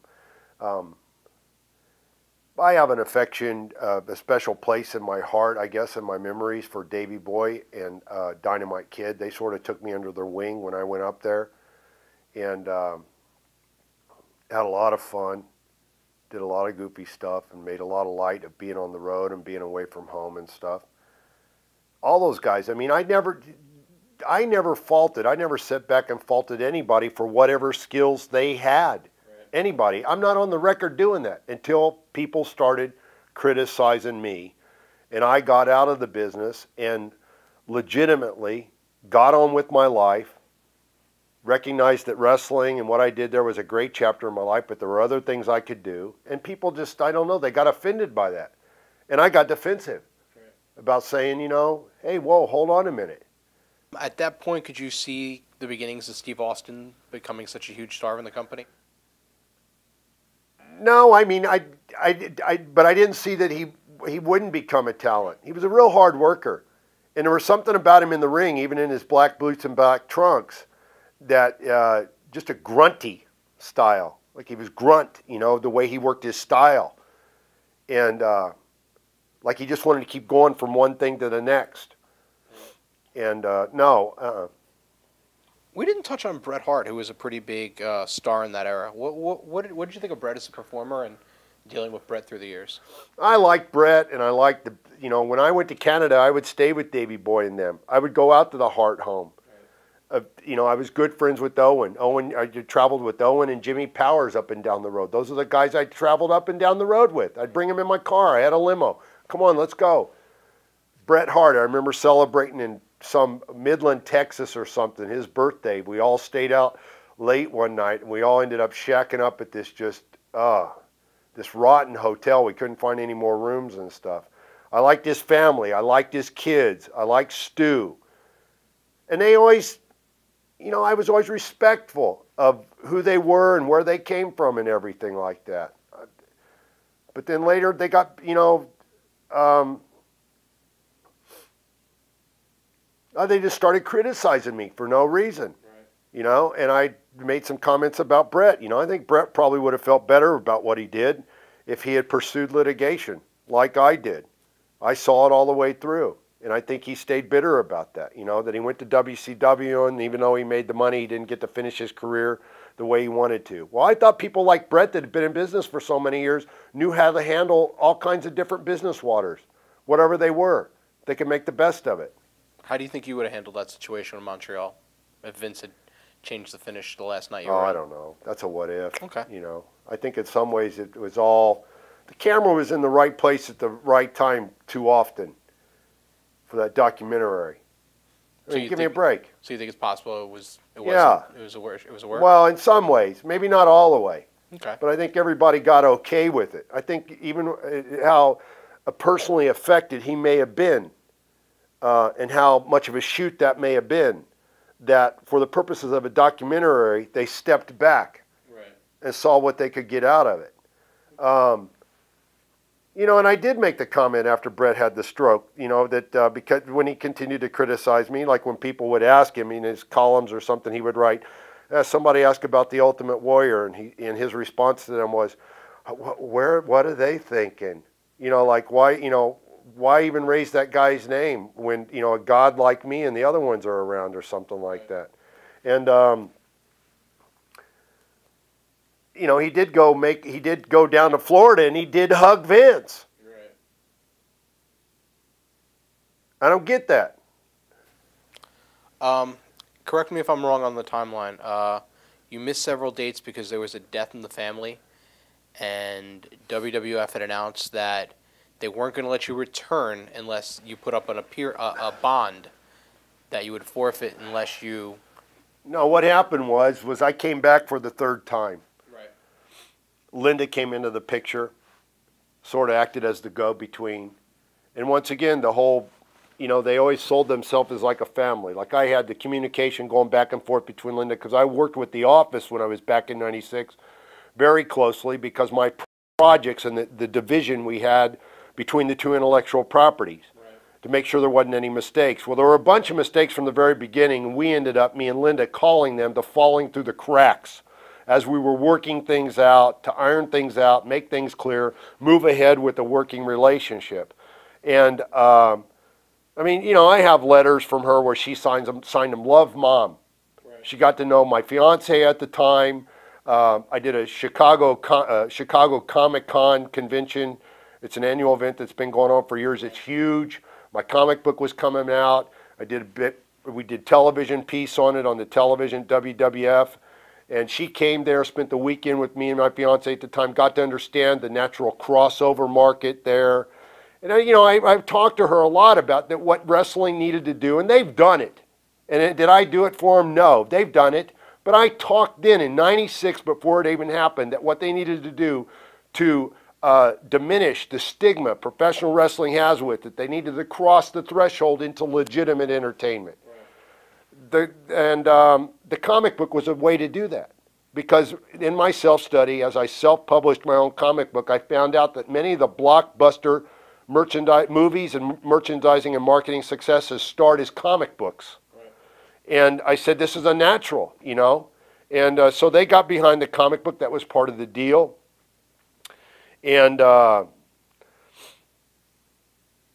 always believe being the catchphrase that was used to delineate between the wrestling thing that they could capitalize off of, Field of Power, and what I was to use through their own merchandising and marketing network. The licensing show came up in New York. Right. Big, huge annual thing. You go there, you sell your product, you sell your intellectual properties for people to put them on stuff. And I went there. They didn't want me to come. So you went for the Warrior property? No, Oh, they didn't want me to come that year. They said, don't come, there's no reason to come. Jim Bell told me, the same guy that's wrapped up in this Jack's Toys deal. We're going to get into Jim Bell in a second. He said, don't come. And I said, what do you mean don't come? I just came back, and the talent always goes to the licensing show. Right. It's So the it was best an appearance. PR. It was an appearance for Make WWF. an appearance. Okay. Yeah, and he said, don't come. You don't need to come. And something told me, after all this other falling through the cracks had gone on, the mistakes they had made using the stuff they weren't supposed to, something told me to come. So me and my wife, Dana, we got on a plane. We came to the Javits Center, came to New York, walked into the Javits Center, walked around the corner, and the whole theme of the booth was always believe. And there wasn't one picture of Ultimate Warrior. Always believe was the whole thing. What was your reaction when you saw it? I was sick. I was sick, man. I was sick. I almost fell to my knees and just started throwing up right there. It was unbelievable. So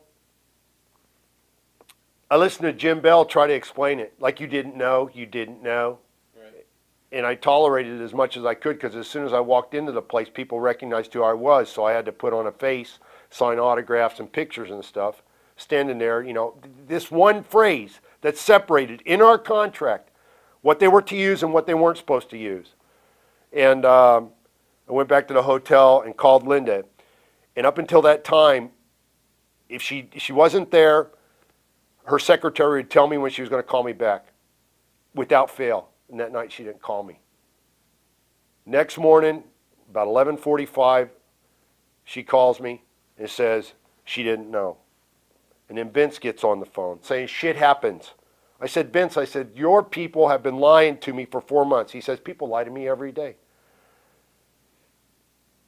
So according to the terms of my contract, they had violated it and it needed to be corrected. The contract was capable of being suspended until they made corrections, and we got it worked out.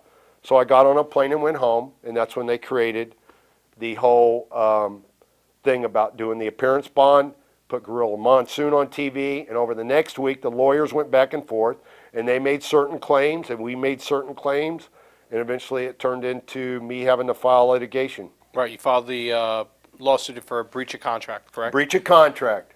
And that was when they started with the issue of who owned the Ultimate Warrior name. Well, yeah, basically they were saying, look, you're not former or anything.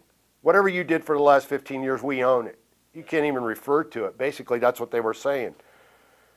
And I had already, you know, all these other projects that I was doing, I'd already started doing those. Right. I mean, it wasn't some idea I had to later do. I was already doing all that stuff. Right. We mentioned Jim Bell previously. Do you place the blame on him for not dealing with what he should have been doing on the licensing end? For not, like, paying attention to what was supposed to be happening? Or do you think, well, I guess my question is, do you think he was, without a doubt... The deception was through and through. Okay, so... Because it could have been worked out. Right. Vince and Linda could have stepped up to the plate, and the dates could have been missed that I missed. Right. But we could have worked it out. Right. They didn't want to. What happened was Vince eventually stepped in, Linda being the one that I always worked with. He stepped in and said, I'm not doing this anymore. We're not doing this stuff. Because he said, you know, I said to him, Vince, you're not living up to the terms of the contract. He said, I didn't drink. He said something to the effect, I didn't make up that contract. I didn't sign that contract. Linda did. Something like that. Right. What was their reaction when they learned that you had filed a lawsuit? I don't know. You don't know? Were you happy? Fight. Right. You know. I know it took 5 years. At what point did you make the decision to change your name legally to Warrior? 93.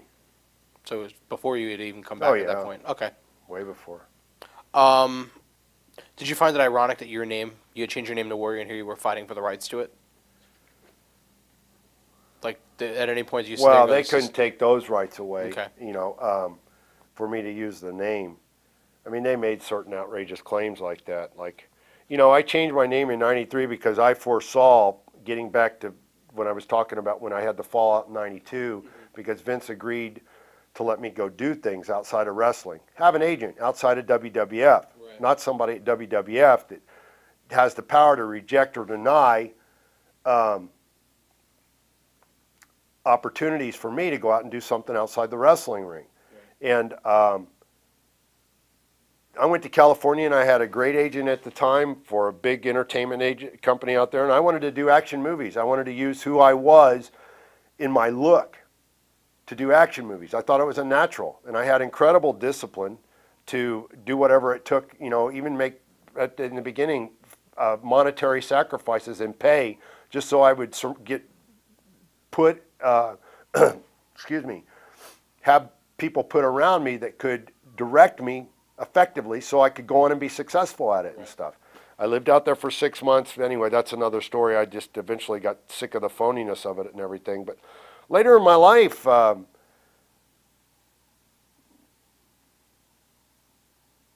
I got on with even the entrepreneurial projects and the comic book projects and what I was doing, and then started thinking about public speaking, got interested in reading and writing the great books of the Western world and all the classical literature and the classical philosophy and everything, warrior came to mean something deeper to me. You know, I'd come from a family, my dad had left when I was 11 or 12,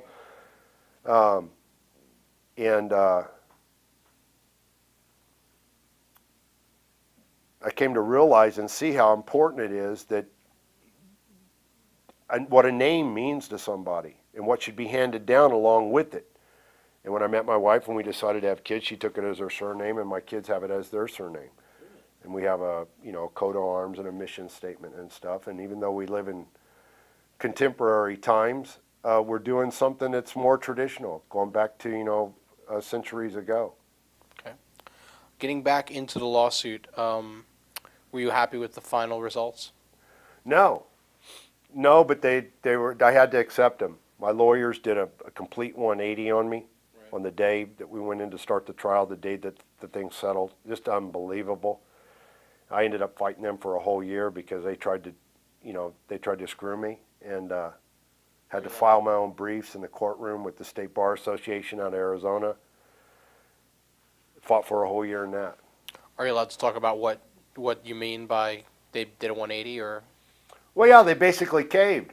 Right. All the confidences that they had given me about what the case was worth, and what the potential was on the day that we were to start the trial, and the judge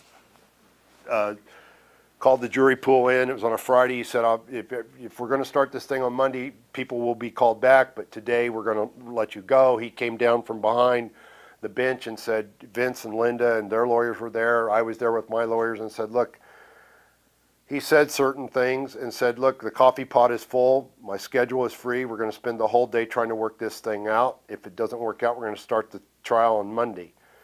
Late that night, it settled, and largely because I had no more confidence in my attorneys at all. So now you completely own the rights to the Ultimate Warrior name. Ultimate Warrior now, yeah. Okay. Are you aware they're currently fighting with Marvel Comics over the rights to the Hulk Hogan name in court? No. Do you find that ironic? I don't know. You know, I knew that they never owned it. It was never a big deal to Hulk, whether he owned it or not, I don't think, you know. When was the last time you actually had a conversation with anyone in the McMahon family? Well, 98 was 2001, the day the trial settled, was the last time I had words with Vince, only to tell him that, that I refused to shake his hand, and I said that I'd been disrespected enough. I wasn't going to be disrespected anymore. And that was the last words I had with him. What was his reaction when you refused to shake his hand? Well, Vince is probably pretty good over the years of not showing his reaction, but I mean, well, he's not going to put it over. Right. You know, I'm small potatoes to him, but I know on a deeper level, nobody else has ever done that to him. Right. Have they ever once approached you about coming back? No. 98 was the last time they approached me. Vince sent me a fax in the middle of the night for an offer that's bigger than the money guys are making today. Right. In the middle of the night before I went to before I was going to go WCW. It's only a couple sentences, and it's an offer, and it was funny to get it. What led to you not accepting it? The previous disrespect? Yeah, and it was an incredible monetary offer, and he expected that the money was the thing that would make me pick up the phone and come back, but it was all the other stuff. It was always all the other stuff. Right. Okay, let's talk about WCW. Yeah. All right. First of all, before you came into WCW, they had the Renegade, who is played by a guy by the name of Rick Wilson, who's no longer with us. Yeah, he's dead too. Yeah, he's dead too. He killed himself. He was obviously a clone of the Ultimate Warrior character. Were you aware at the time that they were even using like a ripoff of the character? Well, I found out, but I was the real deal. I was the guy that did it. Right. I mean, even stepping outside from having been the owner and the creator and the performer of it, it was always amazing to me how anybody could think that's him. Right. You know, that's him. So you were never offended? Well, I didn't appreciate it. Okay. You know, I didn't appreciate it. And I had a good laugh out of it because what I thought was that they got together, Hogan and Jimmy Hart and those guys over there and Bischoff, and they really thought, and I really believe this, they really thought that if they did that, that I would track them down with gear bag in hand and say, how dare you do that? I am him. I really thought that they were thinking that they were calculating that I would do that I would show up at the next TV. They were trying to draw me out. Right. And I thought, man, this is really funny. So, what led to you coming into WCW? Who placed the first phone call? I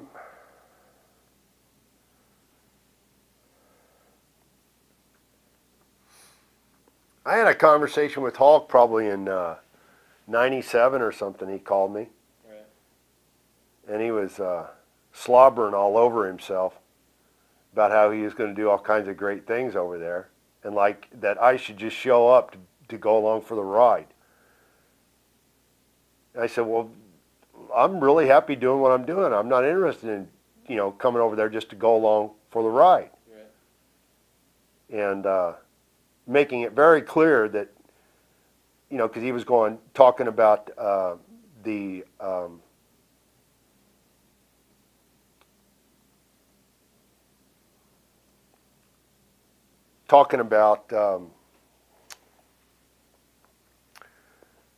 authority he had over there to literally just write checks, basically, is the way he was saying it, that they approached him, they wanted him in there, so he had the checkbook, and he could do anything. But also, in the same sentence, telling me, but, you know, I'm thinking things through. I'm not necessarily just going to be wild with writing the checks. But I made it clear to him that if I was going to come over there, then it was going to be a pretty wild check.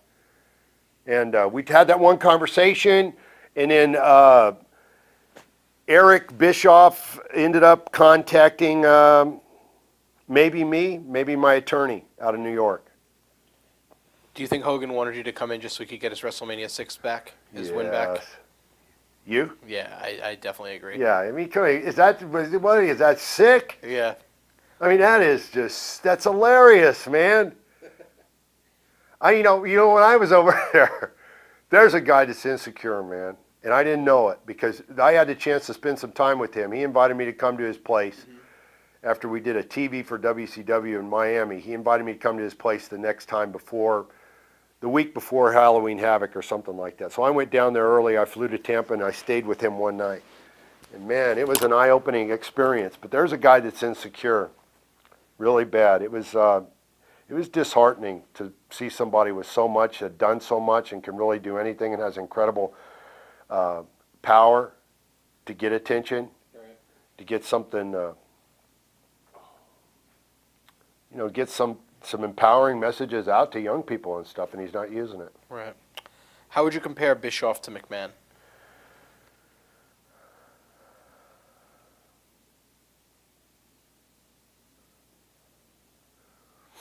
Well, you could break it down a bunch of different ways, but the simplest way would be that the McMahon is a leader. Right. He's a leader and he's a planner and he follows through with his plan. Bischoff he always used to use the word spontaneity. You know, the spontaneity is one thing. Showing up an hour and a half before live TV when millions of dollars are on the line, that's lunacy. That's not spontaneity. That's lunacy. You know, you need to be in a straitjacket. So I think he let anxiety get to him. He probably could have visited, got his prescription filled a few more times than he did. Right. So what was the backstage scene like in the company? Was it just utter chaos? Yeah, everybody was doing whatever they wanted to do. Right. There was no leadership at all, no direction. How do you compare your WCW run to your runs in the WWF? Was it as fulfilling for you? Brutal. Come on, you thought you were going to catch me on that one? No. It was, Dynamite Kid used to say, Brizoodle, man. Right. That was Brizoodle. I mean, that match with Hogan was the worst one. And it is ironic that I had one of my best ones and my worst one with him. I was actually going to ask you if you thought that was ironic. I mean, they didn't put me in the ring. I had a 6-month contract. See, when was it? Halloween Havoc, end of October. My contract ran till the end of November or into December. And after we had Halloween Havoc, the next night they were in Phoenix. Well, I lived in Phoenix, so it was, you know, it was just a natural that I was going to show up there. They did the little spas at the end where I came in and, you know, threw everybody out of the ring. The next week was Kansas City. I only went to the TVs. I show up at Kansas City and nobody expected me to be there. How'd you get the plane ticket then?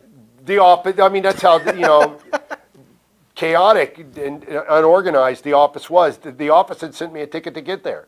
So I got there and I wasn't, you know, nobody expected me to be there. I tried to get to talk to Bischoff. He wouldn't talk to me. And for the next couple of weeks, I think I called, well, the number that I remember is I called 16 times. He wouldn't return my call. And all I asked him to do, I said to him, look, this doesn't make any sense. Put me in the ring. Let me work matches. My stuff can happen in the ring. It didn't make any sense. The kind of money that they paid me. And then for the last 2 months of my contract, of a 6-month contract, I didn't even work it. I mean, they didn't give the character an even opportunity. That was stupid. The first 15 minutes was a launching pad to do really great things. You know, OWN was a great concept. You know, Ultimate Warrior was already over as an intense killer. I mean, you know, I tore my bicep when I came back, and I was back, and I was in the ring at Halloween Havoc 4 weeks later. There were guys that tore biceps and didn't show up for 6 months and still got paid for it. So, you know, there was nothing that I did to turn them off to the idea of using Ultimate Warrior in some way. You know, they took OWN, which was a great concept. One guy can't do everything. I went under the ring after I did the 15-minute spiel, Good versus Evil and Hogan. We did the trapdoor thing. I went down there. I had to wait till everybody cleared out of the building. When I came back through the curtain, all the crew people were there. And they were congratulating me, saying, man, that was awesome. This is really great that, you know, you're here and the way this thing turned out. Nobody from the office, Bischoff or Hogan or anybody, called me or nothing. I didn't talk to any of them. And then on the next Monday was TV. On Friday, I called Hogan. Brother, you went over our head, he says. He got offended because I was working the gimmick out there in the ring. And they blew it. I didn't blow it. What did you think of the idea of the entrance with the trapdoor and the smoke and all that? Did you like it? Did you think it was appropriate for the character? I thought one time. I thought they were going to use it one time. You know, the first night. And they started using it over and over again. But look, again, only one guy can do one thing. They were already convinced after the first 15 minutes that this guy came back and made an impact that went over our heads. And that's not the plan we had. The plan is get him into a match with Hogan and let Hogan pin him so Hogan can feel good about himself. And, you know, so the fact that I came back, it did something good. Do you think they automatically cut your legs out from under you the second you were on TV and they saw that in your reaction? Yeah. The first 15 minutes was great, man. Did I have all the ideas? No. But it takes a team. It could have worked out really great. By then, too, you know, entertainment had already, you know, taken its provocative turn and was into degenerate behavior and, you know, the signs and the this and the that and, you know, the fat stuff, PHAT, whatever it is. I don't know. It's just a bunch of junk. Right. Were you aware that the wrestlers are going to the ring without knowing that there was a trapdoor there and they were getting hurt by taking bumps on it? Do you think the company should have been more responsible about telling the wrestlers? I didn't know they knew. Yeah. Didn't know. Yeah. That's how Davey Boy... No, Davey Boy, man, Davey Boy was gone before he ever took a bump on that door. Go watch the tapes. He was all doped up and stuff. He was, you know, Neidhart told me on a plane one night that they were smoking crack and stuff, that they were into smoking crack. Right. And something was wrong with Davey Boy. Yeah, I mean, he couldn't even walk right. Okay. My next question was there's a lot of talk about how bad the drug scene in WCW was at that point. Did you? I don't know. You know, I've just never been into any of that stuff. You know, I've never done the cocaine. I've done the pharmaceutical prescription drugs that I can get when I need to have them. Right. You know, you're on the road for 20 or 30 days in a row and you're sleeping 3 hours a night. You got a schedule like that. You know, sometimes you're going to do what you have to do. Right. But I never got abusive with it, and I never did the street drugs. Okay. Come back to WCW. That brought you back for the first time in years to the same company with Sting again. What was it like seeing him again? How had he changed as a performer and a person? What was it like teaming with him?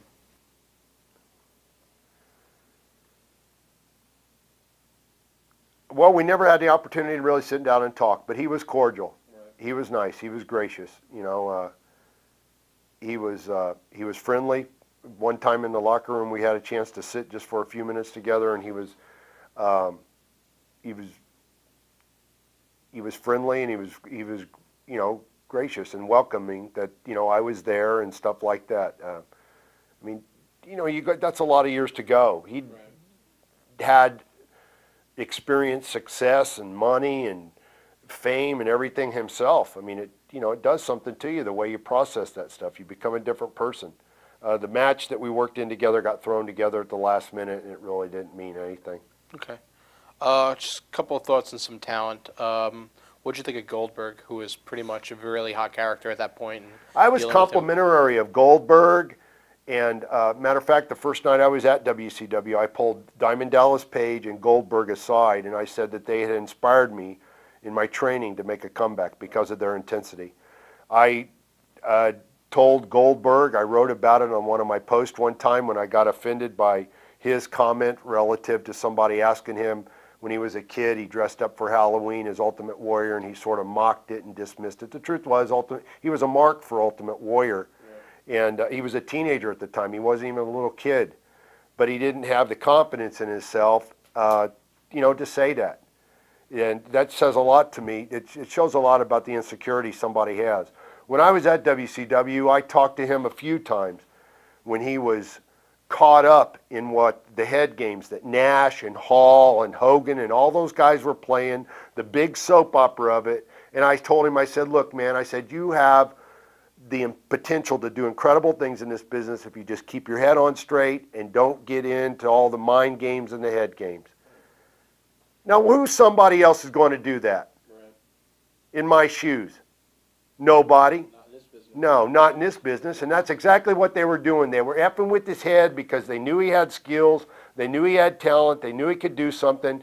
And they didn't want him to just focus on that. They wanted him to mess with his head, throw a little bit in the mix. And that's what the business is about in a lot of ways. Vince was always good about that. It wasn't just do your job and be productive and we'll leave you alone. It was always throwing something into the mix, to mess it up. Next to it, we touched on them a little while earlier, Hall and Nash. What were your thoughts on them in WCW and just shit stirrers? Yeah, shit stirrers and backstabbers, and they spend just as much energy. I mean, there's a lot of those guys in this business and all kinds of business, but they spend just as much energy in how to be destructive. Right. Probably more energy on that than they do about how to be constructive and use their own abundant skills that they have. Was there anyone you were particularly close to backstage in WCW, or you just kept to yourself at that point? Yeah, I kept to myself. Okay. What was the plan for the NWO versus One Warrior Nation storyline? Where was it going when you left? Did you have any idea? In the toilet. Yeah. Where it eventually went. I mean, it just became ridiculous when it LWO, right. Latino World Order. No, it fit for me, and it would have taken a round table discussion of creative minds, but One Warrior Nation was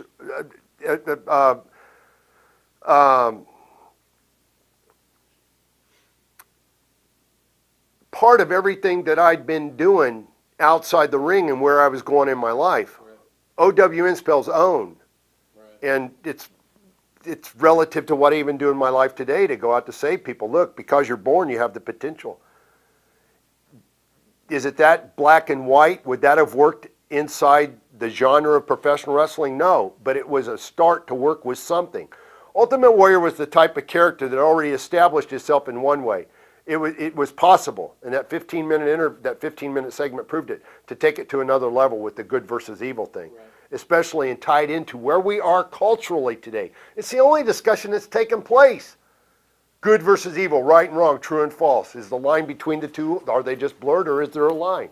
That type of thing. It could have worked really good. Ultimate Warrior was a character that could have pulled it off. Did I have it down to a science, an exact science? First time I came back, no. But when the whole team turns and runs and thinks it stinks because it's going to take more work to do than just going out there and grabbing your crotch and trying to, be degenerately cool and hip, then it's not going to work. So you were injured. Yeah. And Yes. did they ever talk to you again after you were injured? Did you ever hear from them again? Well, yeah, I was injured, but I came back for Halloween Havoc. I got injured at what's the event they had before that? Oh, Fall Brawl. No, the one where I ran in the cage. They had the double cage match. The War Games. War Games, maybe. Yeah, that was I ran in, chased Hogan out, swung from the cage. I tore my bicep then. Right. I mean, what I did, look, I'm my own best self-critic, but what I did then was great. I kept working out with a rubber hose 6 to 7 hours a day so I would meet my commitment to be in the ring at Halloween Havoc. And there were guys that were tearing their biceps and they were taking 6 months off and milking it. There was nothing that I did. Even Bischoff said it, when asked about what I did and who I was as a person. Why do you think that match in Halloween Havoc went so wrong? Well, because Hogan didn't want to put any time into it. He wanted to do the basic stuff. He didn't want to sit down and say, okay, let's, look at this incredible piece of wrestling history we have between us in 1990. Because the premeditated plan was for me to come back and he could feel good. Right. He could, it would reinvigorate maybe a few more extra pieces of hair on his head or something like that for him to get the fall on me. So what led to you leaving the company?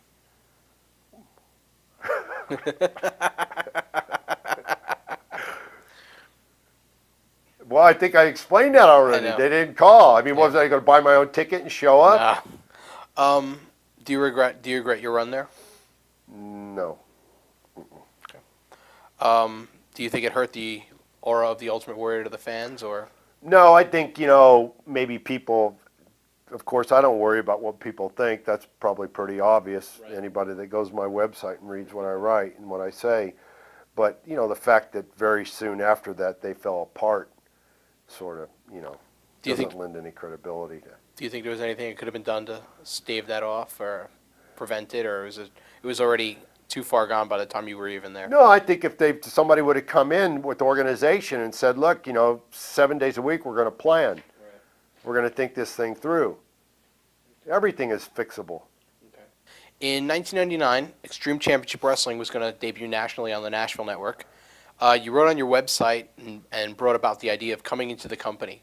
How close was that to ever actually happening? Never. I never talked to those guys. They used my name. That's disrespectful. This is ECW, Paul Heyman. Yeah, Paul Heyman and those guys. They did a 1-900 call, dropping Ultimate or dropping Warrior, right. And then they dismiss it. They discredit it like it doesn't mean anything. They don't use it. Okay. Would you have? And I don't say that stuff just from afar. Mm-hmm. Would you have wanted to do any appearances there if they had handled the situation differently? I didn't have a yearning to do any appearances there. Look, I always have time for good business. Right. I don't have time for any that isn't. Okay. Were you? If somebody would have called me and talked good business, then I would have listened to it. Were you familiar with the product at all when you had made the comments about bringing up the idea? I knew Bob. What's his name? Ryder. Okay. Bob Ryder had come out in the early 90s, had come out, that was just getting on the internet and doing stuff. He was working for Prodigy. Yeah, right? And he was a big fan of ECW and eventually became friends with Paul and those guys and stuff, and he talked about it. I only knew it through him. He sent me a couple tapes one time, and I watched it. It was wild and stuff like that. Look, I'm open to listening to any kind of business proposal somebody has. Right.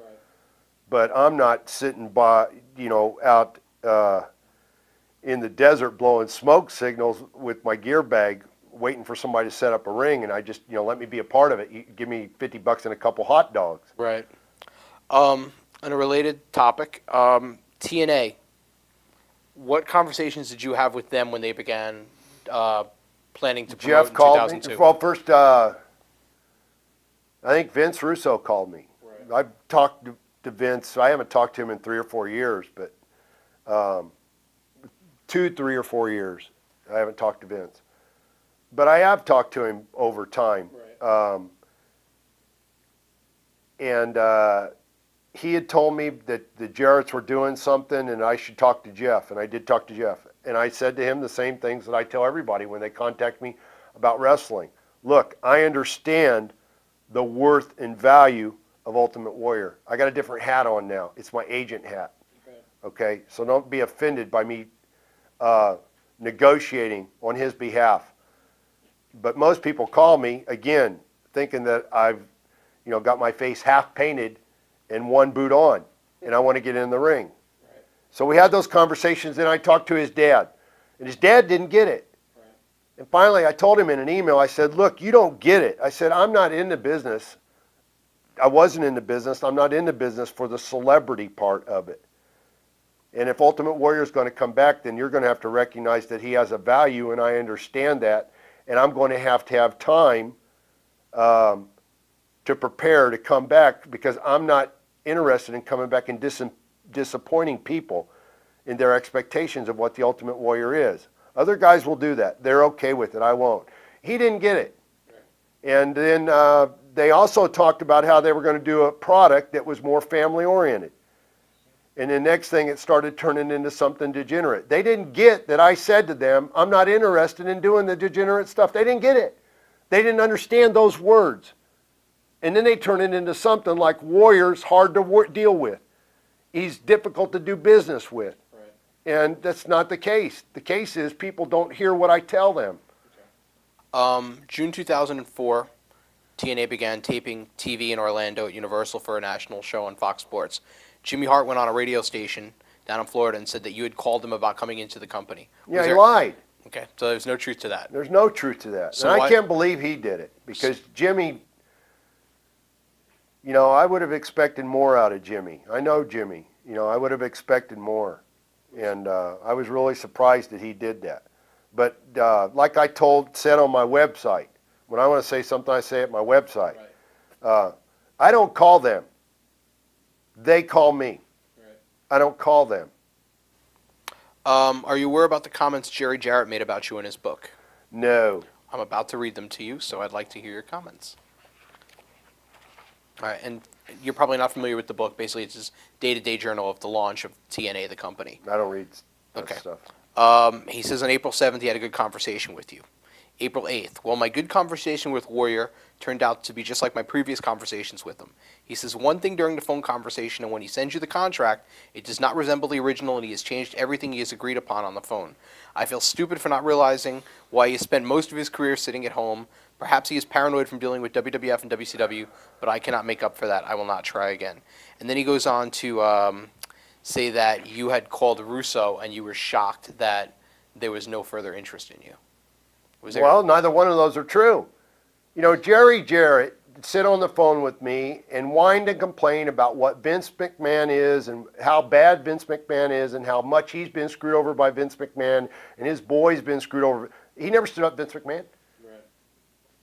I fought Vince McMahon in a lawsuit to make a wrong right. He didn't do it. I don't need to take any life advice from Jerry Jarrett and what I'm doing and why I'm sitting at home. I'm happy, I'm productive, I don't ask anybody to pay my bills, and I'm not the punk kid that I may have been back in the 85, 86 or something, that I was when I went there and made $25 or $50 a night. That said, if they came to you with the right offer, would you be interested in working for them now? If somebody came to me with an offer to get back into the ring, which I could do with the discipline I have for another 5 or 6 years, if I made a commitment, and it would cost somebody a lot of money. It would cost somebody a lot of money to do it. If the deal was right and there were legal negotiations that protected all my interests, and there was no way that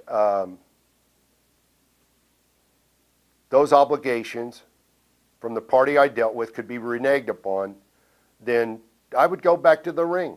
I would do something in the ring. Have you seen anybody that you've spotted? Are you familiar with any of the product today? Do you still follow the product? No, I haven't watched it. I watched a couple of the taped appearances that I had from WCW in '98.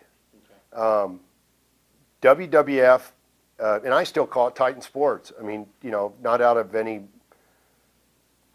for no particular reason. It's just as what I know it as. I haven't watched it since 1996. I don't watch it. I don't flip through the channels to try to catch it.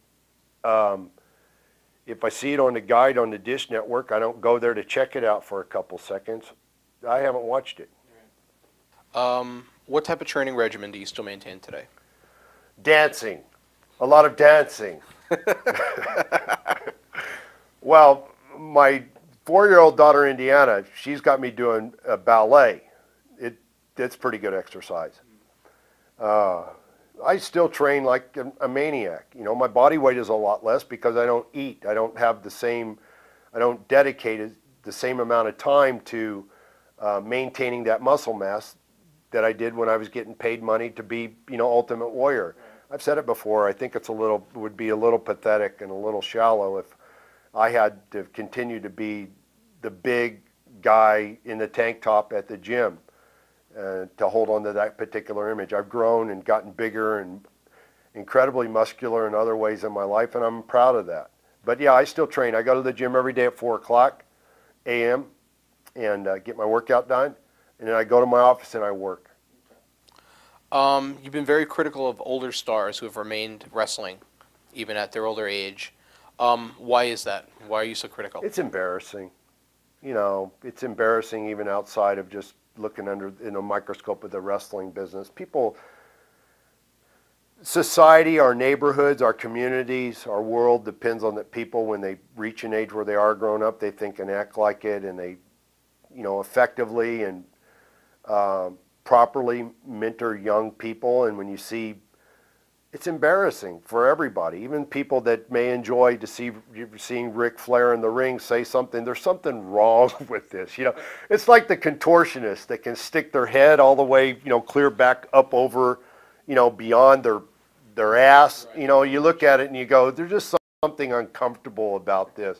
And it's the same way with grown men like that. More so, you know, the guys that didn't grow up and now they're in the grave.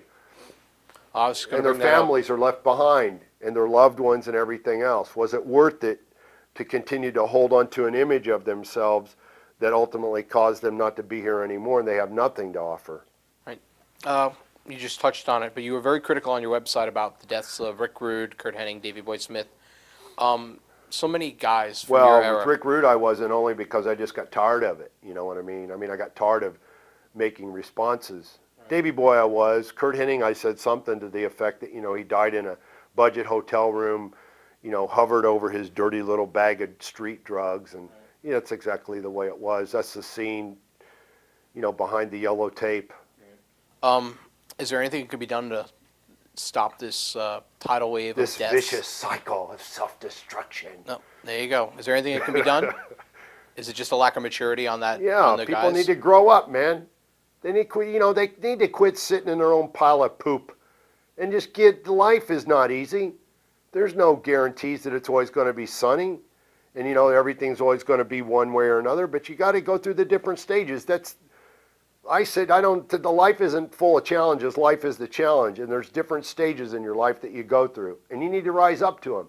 You know, when they were young and there were only so many spots in the wrestling business to be in the top, they rose up to that challenge and they did it. Well, when they get older and they have kids and their kids are growing up and they depend on them for their philosophies of life so they can go out and strive to have happy lives and productive lives, then the challenge there is to rise up and be the mentor they need to have. Not continue to, you know, fantasize that you're still 20 years old and these are the goals you need to set for yourself. I'm not encouraged by that. I'm disgusted by it. My kids are growing up in this world, and it's important to me that there are more people like that than guys that, you know, that can still get in the ring and wear trunks 50 years old and bilk the business like they do. Is there anyone from the business you still talk to or remain in contact with? What do you think? I think not, but yeah, I figure it's a fair question. My phone's probably filled with voicemails this evening. No. I mean, I'm doing a whole different thing. I'm in a whole different place than these people. If you had a choice for your one match to come back as Warrior, what would it be? I don't know. You don't know? No, I don't know what Okay. that would be. You said you would listen to a fair offer to come back to the business. If Vince McMahon called you with that offer, would you be interested? I didn't say a fair offer. I said it'd be a damn good offer. Okay, if Vince McMahon came to you today with a damn good offer and said, what do we need to do to start fresh and new, could it happen? Look, even on my terms, there would be a way for that to happen. But it's a lot of terms. Okay. And there's no way that it could get twisted into something that it's not. How do you feel about the Ultimate Warrior character being used in action figures and video games even today? I like it. I think it's great. Of course, Acclaim went under. Yeah. I couldn't believe that. I had a 3-year deal with them. They renew it every year. And I had dinner with Brian Shields, the guy in charge here in New York, about the end of May or something like that. And he said everything was a go to renew it. And the next thing you know, they went belly up. It's a good thing. I mean, back even when I was doing the comic book project, the idea was, I went to Hollywood, I told you, because I wanted to do the action movies and things. But I started thinking it through, and even when people would say, you should do action movies, later I started to think graphically created Warrior as an identity and his ideas and stuff, they could live forever. It could be something bigger entrepreneurially. And so I like that. I pitched to Brian, and I pitched to a guy that represented me with THQ when they wanted to do the game, of doing a video game around that presents challenges and obstacles in the game that are using throughout the game, coming to define the concept of warrior. In other words, all the great games, they always use warrior as an adjective to describe their characters, right. even comic book characters. Behaved, thought, fought as a warrior. Right. And I thought it would be a great video game to, in the video game, have just the warrior. Why's he got to be anything other than that? If you make him creative enough and intense enough all his own, warrior is warrior. And but they don't get it. Somebody will one day. Closing up, what do you think is the biggest misconception of Warrior? That I'm difficult to deal with in business, or that I don't follow through on my obligations, and when the exact opposite is true, that I refuse to tolerate people not following through on theirs. Okay. Any regrets in your career? I think everybody has regrets. I think I wouldn't be completely honest if I said I didn't have any, but I don't let my regrets eat away at me. I sort of have an agreement with my regrets, that I'll acknowledge that I have them, but I'm not going to give them any, allow them to, disempower me in any way with getting on with my life and doing other things. Any final words for your fans who are watching this? Just appreciation, I guess. To keep it simple, that I appreciate that they gave me the opportunity to let me engage my creativity and let that through Ultimate Warrior into their hearts and minds, and that I never forget that they did, and I appreciate it. Well, on behalf of everyone associated with Ringside Collectibles, I'd like to thank you for joining us today, and thank you for your time. Thank you.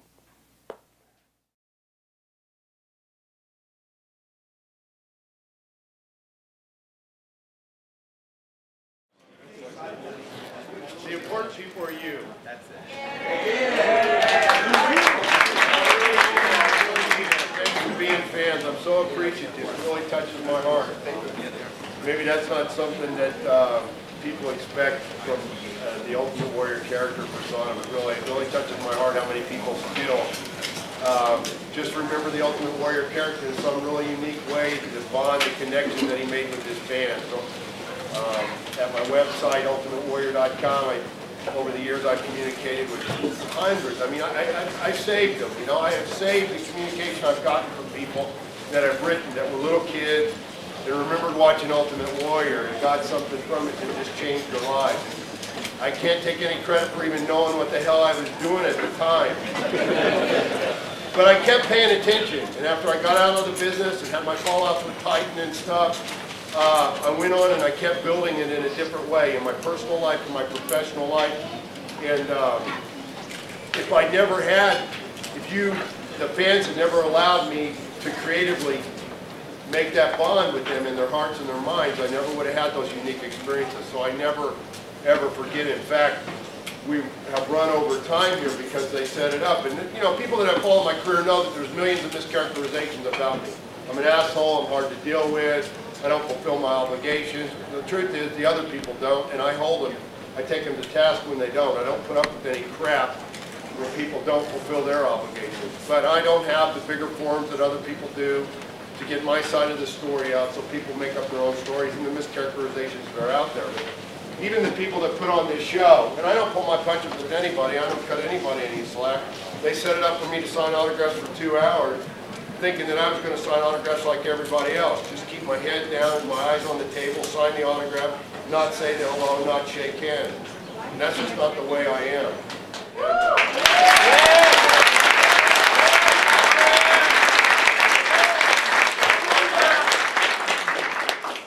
Running against the clock a little bit because I have to answer to a higher power too, and right now it's my 4-year-old daughter Indiana and my 2-year-old daughter Maddie, and tomorrow's Halloween, and Daddy better be home. So, I think we're going to be able to get all the question and answering that you have or want. I hope so. Okay, first row. Anybody with a question? Right here. Hi, what aspirations do you have for your kids? Well, people that have followed what I'm doing, I changed my name legally in 1993 to just the one name of Warrior. At the time, it didn't have anything to do with trying to go in the back door and get wrestling jobs outside of WWF. It had to do with where I saw my entertainment career was going. I went to California, I talked to some people, and I wanted to do action movies. I just wanted to use my look to do action movies. I was a huge fan of the Conan series. Being in bodybuilding and stuff, I was a huge fan of Arnold when he was up and coming. I'm not much of a fan of his anymore. For a lot of different reasons, you know. I mean, well, I'm not the same person I was back then. But I was interested in doing some stuff in California. I went out there and lived for a while, and I thought, look, if I'm going to get people's attention here and I know exactly what I want to do, then this is what I'm going to do. So I changed my name to the one name of Warrior. And after about 6 months, I just couldn't take the phoniness of it out there anymore. And I said, I don't want to do this. I can do other things in my life. But later, after I went on and I started building my entrepreneurial projects with the comic book project, and with the ultimate goal that I had with that was I wanted to make it an animated movie. I wanted it to have an empowering message. It would be more powerful than The Lion King or all those other animated movies. I just thought Warrior was an idea that could really be something. And I still do, but those things sort of got shelved after I got in my lawsuit with Titan. But to get back to what you're asking me, I met a woman that I wanted to spend my life with, and when we decided we were going to get married and have kids, she took Warrior as her last name, and my kids have it as their surname. And I've always been attracted, and I think a lot of people are, there's an attraction and an appeal to traditional time. Historic times. It's like with all the crap that comes out in entertainment when a Braveheart or a Gladiator or something like that comes out. Everybody there's a feeling in your gut, man, that it's real. And so we decided that what we were going to do, even though we live in contemporary times and it's a 24-hour cycle, you know, here today, going tomorrow type of thing, and everybody's in and out of things very quickly and on to the next thing to get the next high, the next rush. We're living a more traditional life. And we're going to teach our kids that their life means something, and that it stands for something, and you need to do in your life what will live forever. You need to think about it in bigger terms than just the 60 or 75 or 100 years that you get to live on this planet. And that's the way people used to look at their lives, and they don't do it anymore. So we have a mission statement, we have a coat of arms, both my girls have a creed, and when they go out and do stuff, I could see them reciting, like my 4-year-old just learned how to climb trees. And every branch she goes higher, I can see her mounting her creed. It's so cool. And they're sponges. Kids are sponges. They don't know what's the difference. They don't know that things are hard. You just give them something and they do it. And so my kids are being raised that way, to understand, like I believe, that you have the potential to do anything in your life simply because you're a human being. All of us have differences between one another. There's the physical differences, the different colored hair, the different body structures, the different personal preference differences that we have. You like chicken, I like steak, the different ethnic differences, the different environmental differences. We have different jobs, different family issues and stuff like that. But I think that we should teach little kids from the moment that they're born, and we start teaching them their letters and their ABCs, that we should say to them, you're a human being. And just let it sit for a while. And then again, you're a human being. And let them get what that means. It means that you're a different animal than everybody else. You've got a mind. You're born with a brain. And because you're born with a brain, the potential of your mind is unlimited. You can learn anything. You just make the effort and have the discipline. So they're going to be raised. Their philosophy of life is going to be that for a long time. And then when they go out and they face the challenges in life by themselves, they'll be prepared. That's what it means to me in a bigger way. We got Michael over here from New Jersey. Michael? I was wondering, in your last match in WCW, you fought Hogan. And you left afterwards. Do you have any grudges against him? No, but that was a great match, wasn't it? I did an interview with that Slammer guy, and he was a real nice guy. I don't know if he's here or not. But I told him, I said, it's ironic that I had my best match and my worst match with the same guy. And he says, what was that quote? And so I repeated it, but he didn't put it in there as a quote. He turned it in. Well, the guy told me, the Slammer guy said, I don't like to be confrontational. I like to be, just playing down the middle. So he ended up turning it into something that said, I felt like I had such a bad performance that I decided to retire, and that's not what I said at all. I just said it was a stinker of a match. No, I don't, people will think that I have grudges. Because I'm so outspoken, they turn it into, that I'm bitter. I'm not bitter. I'm not even mad at the McMahons. I wouldn't have the life that I have today. I would not have been able to go out and take on the different challenges that I have in my life if it wasn't for what McMahon and those people did to me. And I'm totally, I recognize all the time that it was a two-way street in the success of the Ultimate Warrior character. The McMahon and the Titan organization, they won't do that. But the truth is that Hogan has an insecurity complex, and they used Ted Turner's checkbook to buy me to come back so he could feel better about having done the job in 1990. And that's, that says a lot about a person. So I was disappointed. I thought when I went back in the first 15 minutes, the interview I did in the ring where I was bringing back some of the new life interest that I had, and this new journey I was on to make Warrior something bigger than just what it was in the wrestling ring, that I thought it was a great springboard to just incredible things. But they didn't see it that way. They were already with, spending the least amount of time they could creatively to develop a show, not planned. And I knew then very shortly afterward. I mean, one person can only do so much. It takes a whole team of people to make it work. Am I bad? Do you have a grudge, like mad at them? No. I mean, I think it's all kind of funny. All kind of funny. Okay, this is AJ from Pennsylvania. In your opinion, what is your favorite match? Well, the Hogan is at the top, but I had a lot of great matches. That's another mischaracterization. Ultimate Warrior didn't have very many good matches. I think the WrestleMania 7 match with Savage is in the same category as the WrestleMania 6. Working my program, anybody that saw the longer matches that I had with Andre, like the match I had with Andre at the Garden before we did the 30-second thing, was a great match. The cage matches I had with Savage were great. I had great matches with Rick Rude. Somebody said, a couple years ago, before WCW went under, they did the wrestling magazine. They did the top 100 wrestlers of all time, and they didn't even put Ultimate Warrior in it. You know what I mean? To me, that just it just clarifies to me just how great the character was and what kind of impact he had on the business. And in the last year or so, I mean, I've always stood up and defended my character in his career. I've never had a problem with that. In some ways that people don't like at all. It just makes it matter. But I always got along with everybody, and I always get everybody their due credit when they deserved it for the skills that they had. But when they start bashing my career and what I did in the career, then I get, my chest gets a little bit, sticks out a little bit further. And I don't go for that. And, okay, next question. Todd from Brooklyn. Hi, pleasure to see you.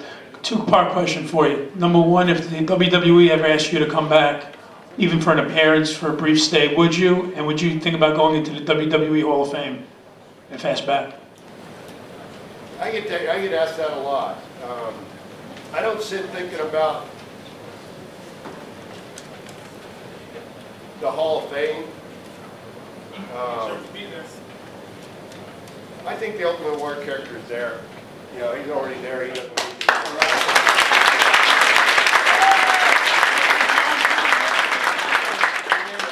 I don't need a plaque on my wall to know that he's a character that is Hall of Fame, the Hall of Famer. Thanks a lot, though. I appreciate that.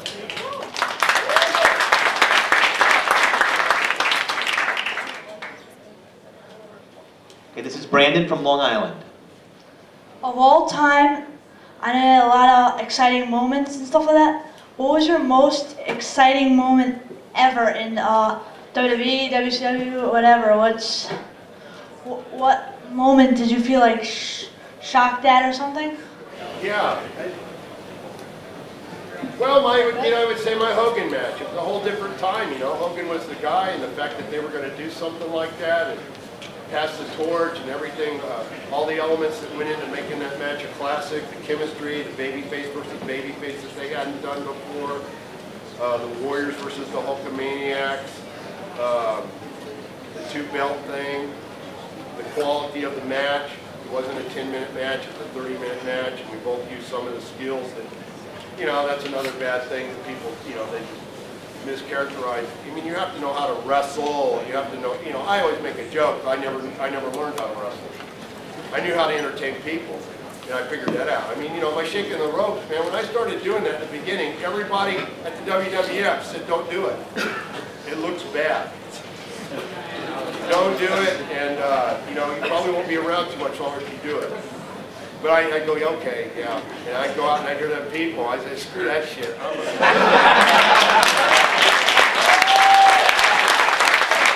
Okay, we got Tim from West Virginia.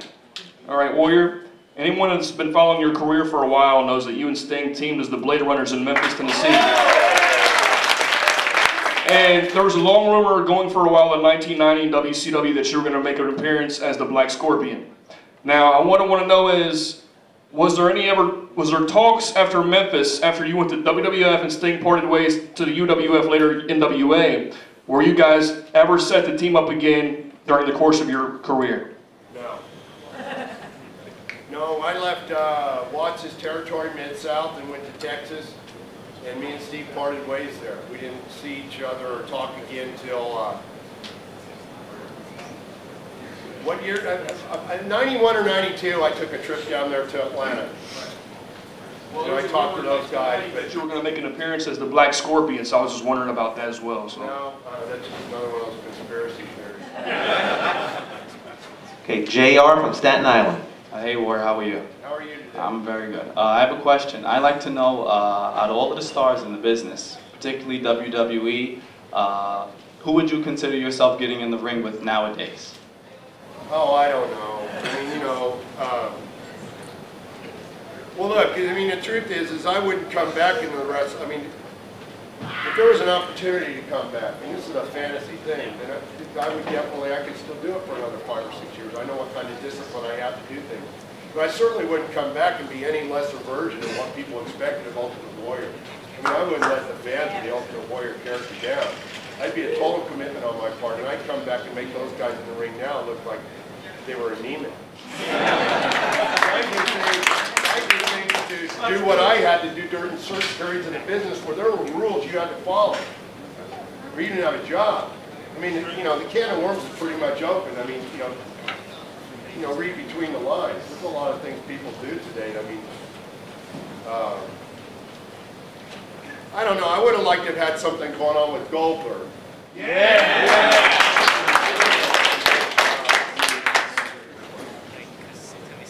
I mean, when he came on the scene, there was a natural comparison about the intensity. You know, the intensity factor always set Ultimate Warrior apart. And that would have been great. But, you know, they had their heads up their butts over there at WCW. I mean, they were falling apart so much. There was nobody running the show. Hunter from Connecticut. Who's the stiffest guy you've ever worked with?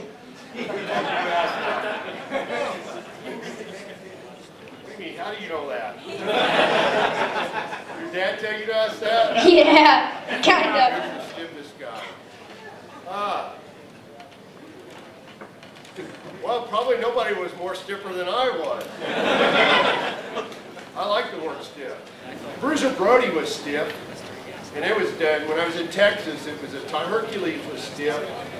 Bruiser Brody was stiff in a way that, you know, I was new in the business and I thought that's the way it was supposed to be, where you really beat the crap out of one another. But he really tried to put me out of the business a few times. But, you know, I was so big and thick at that time and ignorant that he didn't get the job done. But,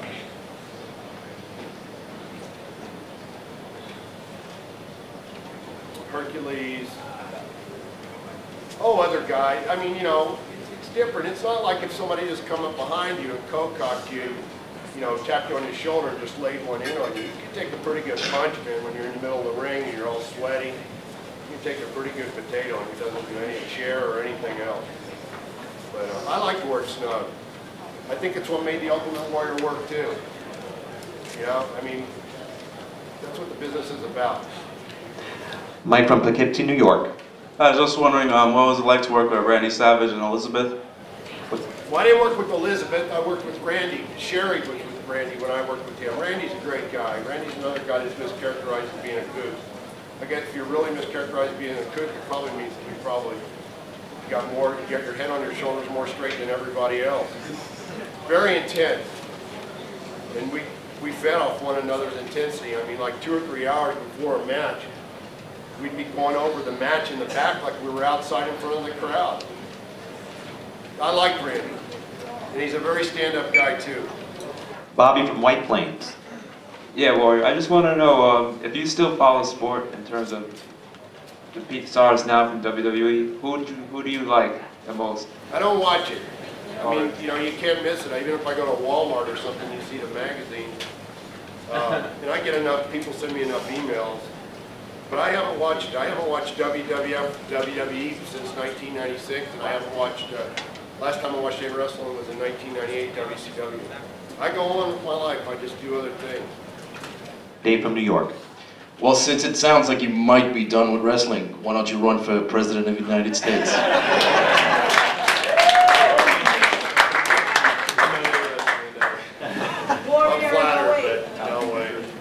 Hey, Todd from New Jersey. Okay, what's up, Warrior? I've always wanted to know ever since I was a little kid, where did you come up with where was it designed, the theme song when you came into WWF, that guitar riff? Where did that come from? They do that. They have their own people that do that. Okay. Yeah. Right. I didn't know if it was a friend or something. No. Warrior, I have a bit of a request. Could I possibly get some sort of WrestleMania 6-like promo right now? Thanks for asking. The guy did it on the radio. I did an interview for this thing. Oh, it was horrible. He said, can you do like a Feel the Power or something like that? After I did it, I said, oh, man. What's up, Warrior Star? Okay, Ira. I was wondering how you felt about those rumors all those years that you had died, or wasn't another man that was playing your character? How you felt about those rumors? Well, you know, they were rumors. I mean, I never looked at myself and questioned whether or not I was the guy that did it. You know, I didn't fall for it. I don't know. I mean, the Renegade thing I thought was funny. I really thought that what they were doing was they did that character expecting me to show up and demand to, you know, resume my rightful role as the real character or something. It was all pretty funny to me. John from Staten Island. Who did you like fear when you wrestled? No one.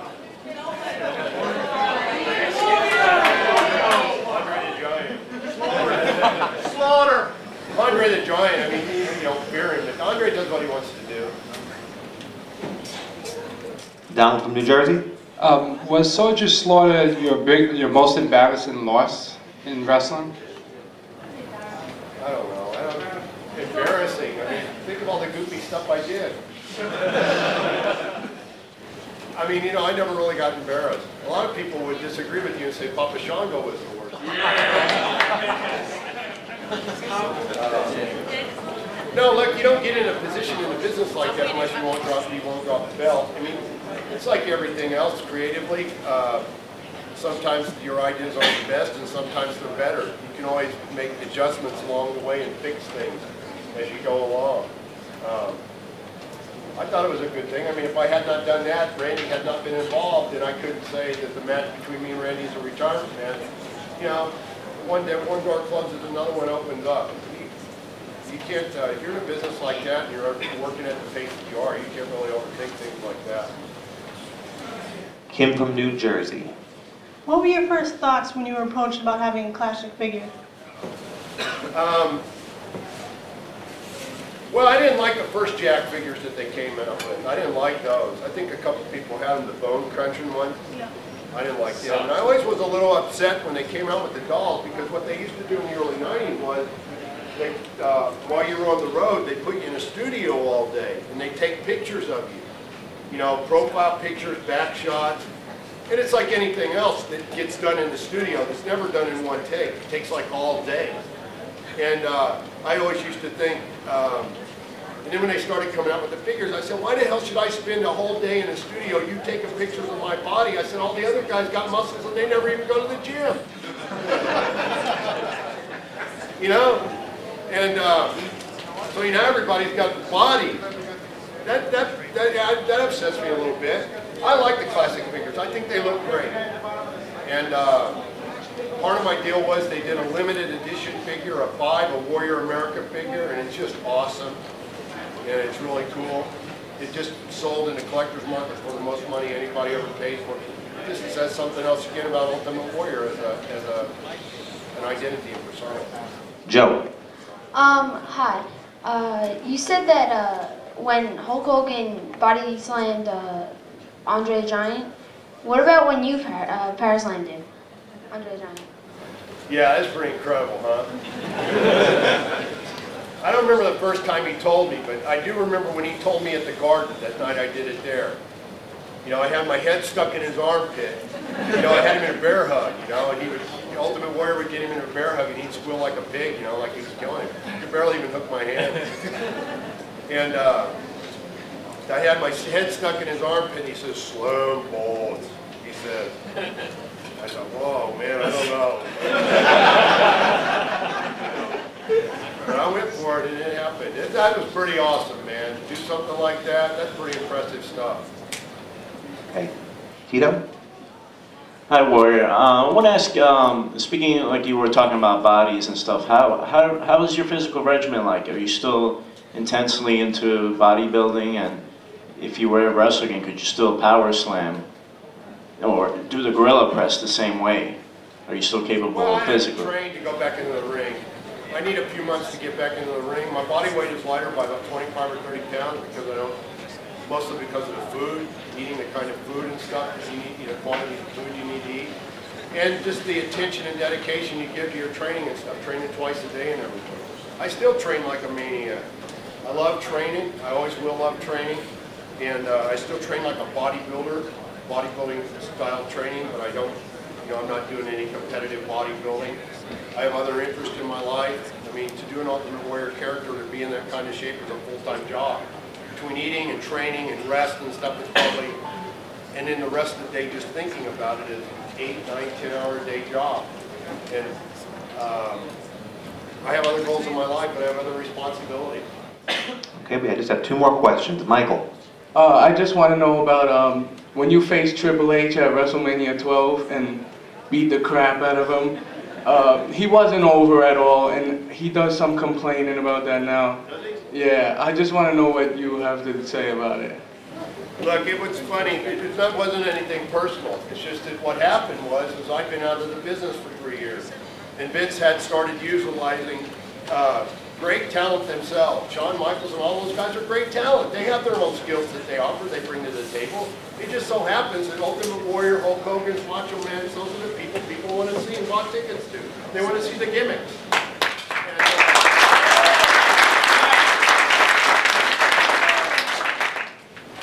When I came back, I didn't know Hunter. I didn't know who he was or what he was doing. I wasn't following, I didn't watch any of the TV. But those guys were the B-team players when Hogan and me and Macho Man were there. And not to take anything away from them, it's just the truth. So when I came back, I wasn't going to devalue what the Ultimate Warrior character was just to try to fit in. Would I over time? Yeah, and I did. That was the plan. But the thing to do when I came back in '96 was to make a statement. You know, to say Ultimate Warrior, the Ultimate Warrior, the Ultimate Warrior that you remember is back. And he's not in the same league as Hunter now playing Shawn Michaels and Bret Hart and all those guys. And it's kind of funny because he wanted to do more stuff. And I told him what we were going to do. I said, no, you're going to give me your finish. I'm going to kick you out. We're going to go home. It's a story, you know, that will be in my book one day. But he went and got Jerry Briscoe. They came in the locker room and went in the bath in the shower room. You know, that's where people, you guys would go to the shower room and get privacy to talk about their matches and stuff. And Jerry Briscoe proceeds to tell me what he obviously wanted to tell me. So I put my hand up to Jerry Briscoe. I looked at Hunter and I said, if you ever have anything you want to talk to me about, you come to me and you talk to me about it face to face, man to man. And I said, we're done here.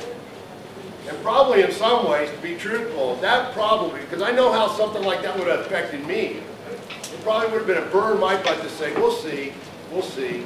And he, you know, he's come in an incredible way. I don't know what kind of person he is personally, but the guy's definitely going places in the business.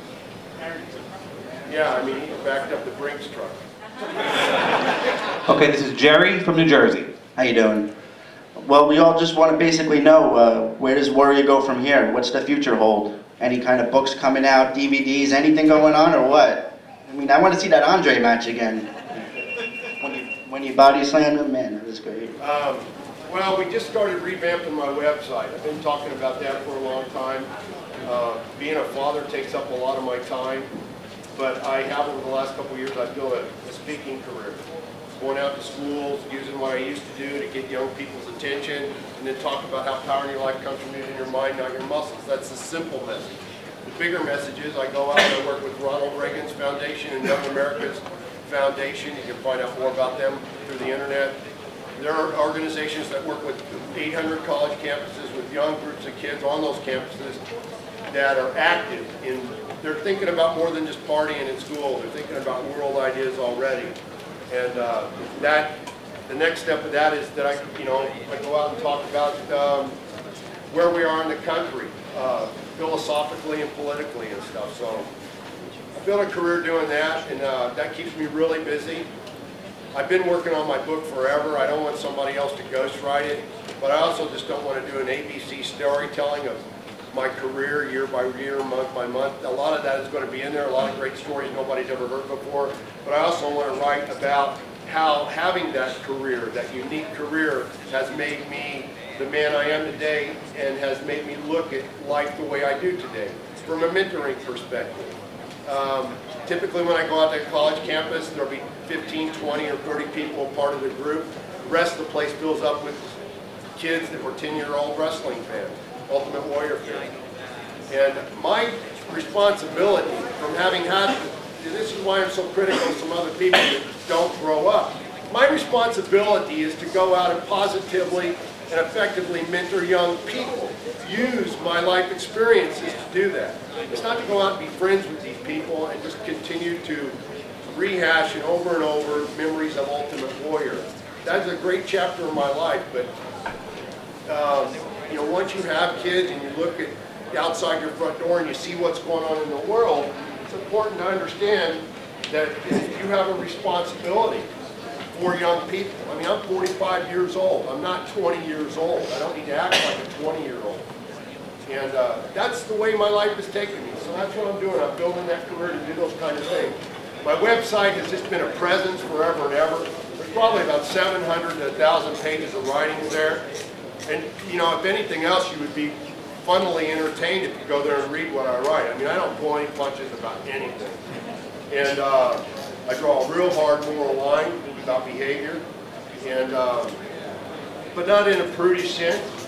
Just that I'm sick and tired of people whining and complaining about how difficult life is, or finding themselves in a difficult spot and then they just sit in their pile of crap and they don't get on with doing what they need to do to make their life work. I don't have any sympathy for people like that. I don't want my kids growing up in a world that's filled with people that think and believe like that. Ultimate Warrior was a character. What I did in the ring, it gives me the ability to go out and get in people's face and talk about bigger ideas just as intensely. And I know that's what I'm supposed to be doing. I know all my experiences that I've had, even when I was a little kid and I was scared of my own shadow. And I used to create, you know, fantasy characters in my mind to give me my confidence, you know, and stuff like that. The experiences I had as a young man, the experiences I had in bodybuilding, the experiences I had creating and evolving a character like Ultimate Warrior. And then later on, having the fallouts I did with Vince McMahon, and when everybody else that worked for the company is basically like, you know, how much further do I have to bend over? I'll just take it because it's so good. I said, no, this doesn't really fit right. This doesn't work very well. It would have been easy just to have said, you know, stuck with the game and taken the money and the fame and just had my head filled with the celebrity and said, yeah, this is what life, that's not what life's about. So I did the harder thing. And it's not always easy, you know, but maybe that's what makes it so good. I appreciate that everybody came out. We want to thank you, Warrior. I know this group loves you. Thank you very much for having me stay here.